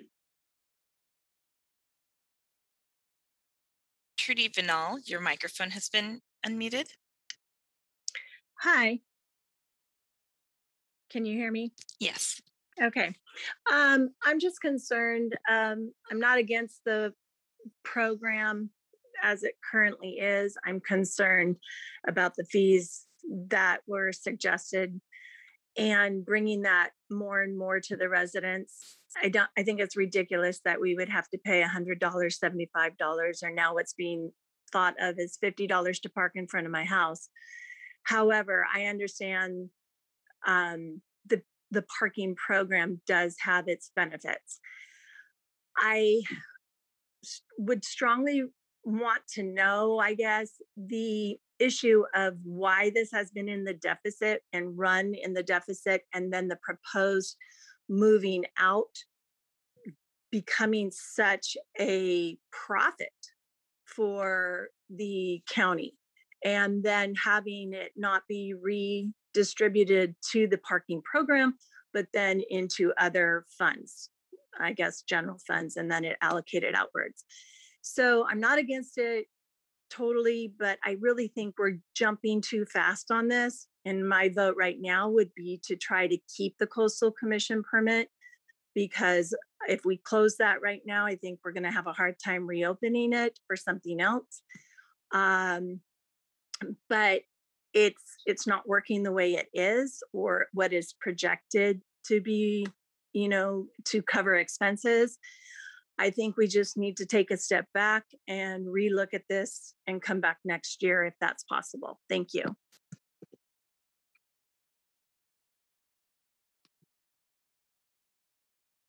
I'm sorry, speaker B, your microphone is unmuted. Hi, my name is Bill, 25-year homeowner in Live Oak near Sunny Cove, and have to say generally approve of the program over these many years. We have stairs leading down to the beach on our street, so it's an extremely high traffic area, especially when there's good weather and in the summertime. We would have concerns if the program were to go away about how things would be enforced, like has constantly happened over the years, of people blocking our driveway, or campers and vans overnight parking on the other side of the street. We've appreciated the fact that 2 resident parking permits are free each year, but we kind of have objected to having to pay for 2 guest permits. I guess our feeling would be maybe raise the day permit rate for people who are visiting, and residents not have to pay for a couple of guest permits. But just a thought on that, but it's also hard to know, not having drilled down on the economics and the specific line item revenue sources and deficits to know if that could help get the program to break even. Thank you.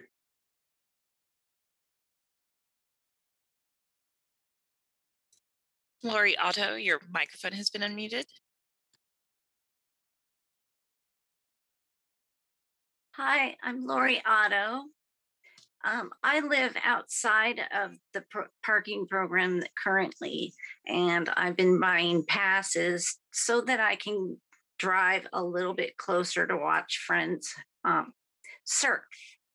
And I think the program in existence, while it didn't make money and lost money, it should remain in effect, because proper time has not been invested by anyone.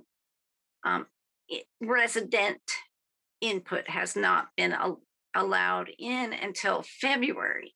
And we had a whole year to talk about this program that people are very passionate about. And a whole year should be enough time to really put together a good program that everyone can be proud of and count on using in the future. Thank you, board. I appreciate your time.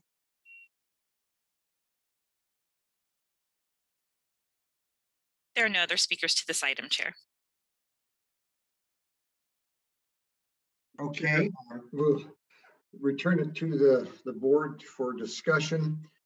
I know there's a concern that if we we just try to restart anew. Once if we lose it, it'll never come back. But I think we're not in an offensive position, so to speak, at this point, in trying to continue to implement it as is under the Coastal Commission's strong suggestions that they have made and continually made over the years. I don't know if anybody wants to, might want to make a motion or at this point, or is Chair. Mr. Chair, I'll try to. Oh, I apologize, Supervisor Koenig, please. Sure. So I would move not to move forward with the Live Oak parking program in the 2021 season, but also not to necessarily take direct actions to get rid of the existing program. And the reason being, I think that I understand Coastal's arguments and the arguments of my colleagues around there being an equity issue. But there's no free lunch. And if we create free parking for people in the area, people will pay in their time looking for parking. And I think that a lot of residents will simply react to the elimination of the program by parking in front of their house or on the street, and thus eliminating parking for the public. And so I think that we should, I don't see any reason to eliminate that backup position of reapproaching a parking program in the future under the permit that's been created. We know that Coastal doesn't like paid parking programs, but the city of Santa Cruz makes you park if you're parking by the boardwalk. City of Capitola makes you park if you're parking in downtown Capitola. And I mean, my understanding is that those programs exist because they've been sort of grandfathered in. And so I would hate to eliminate the ability to create a program that's ultimately best for everyone based on that pre-existing permit. So again, I'd move to not to move forward with the Live Oak parking program in the 2021 season, but to retain the option for the future. So Supervisor Koenig, before I second it, let me see, because I'm supportive of that, but let me see if I can articulate what I was thinking a motion on this would be. There's 4 recommended actions, and I think that we need to accept number 1, which is just an exception of this report, but reject 2, 3, and 4, which would include the implementation of this program, a cost structure, et cetera. But I think there needs to be additional direction to Director Machado and County Council to meet with the Coastal Commission, to come back in 6 months to see if there's a program that's viable and in agreement for everybody, because that'll give them enough time to implement it for next year. And if not, I think that there should be language or notice at that time that elimination would be on the table at that point.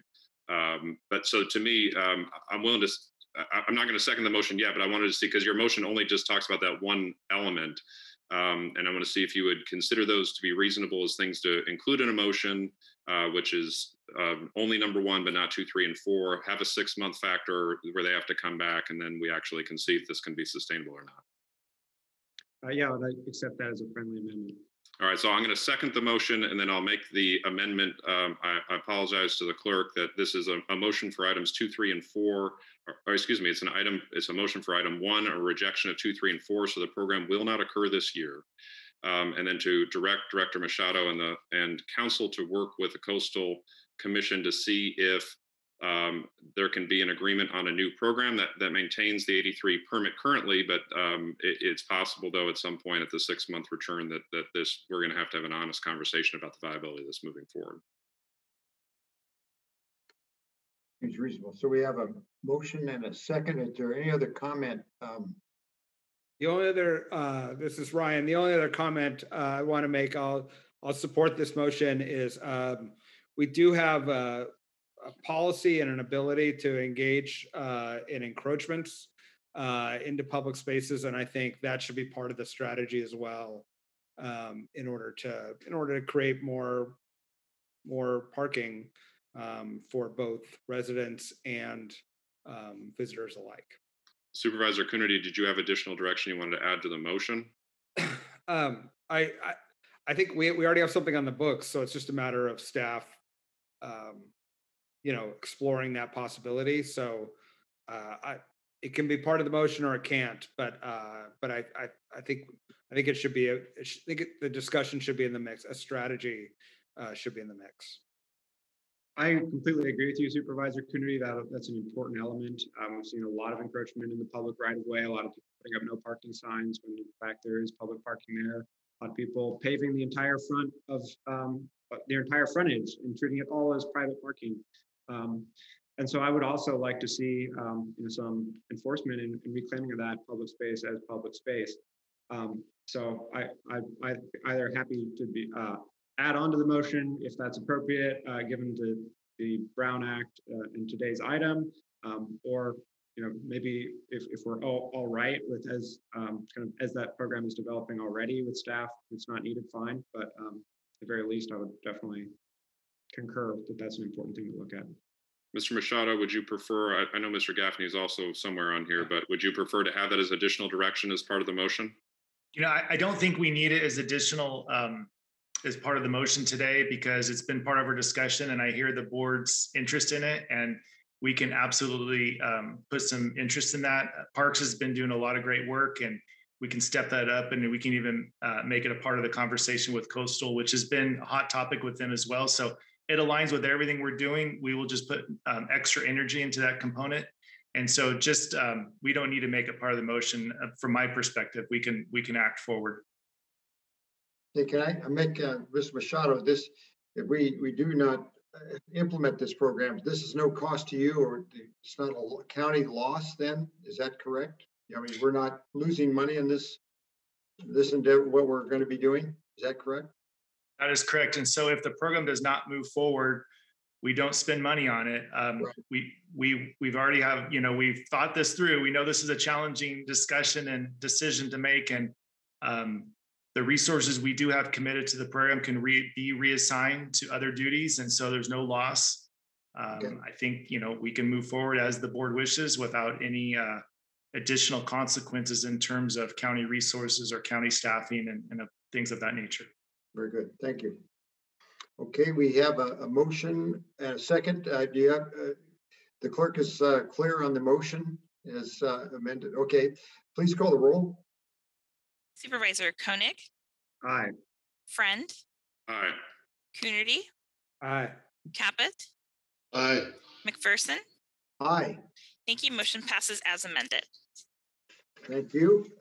Okay, that concludes our meeting for today. Our next meeting of the County Board of Supervisors will be on 2 weeks from now, on April 27th at 9 a.m.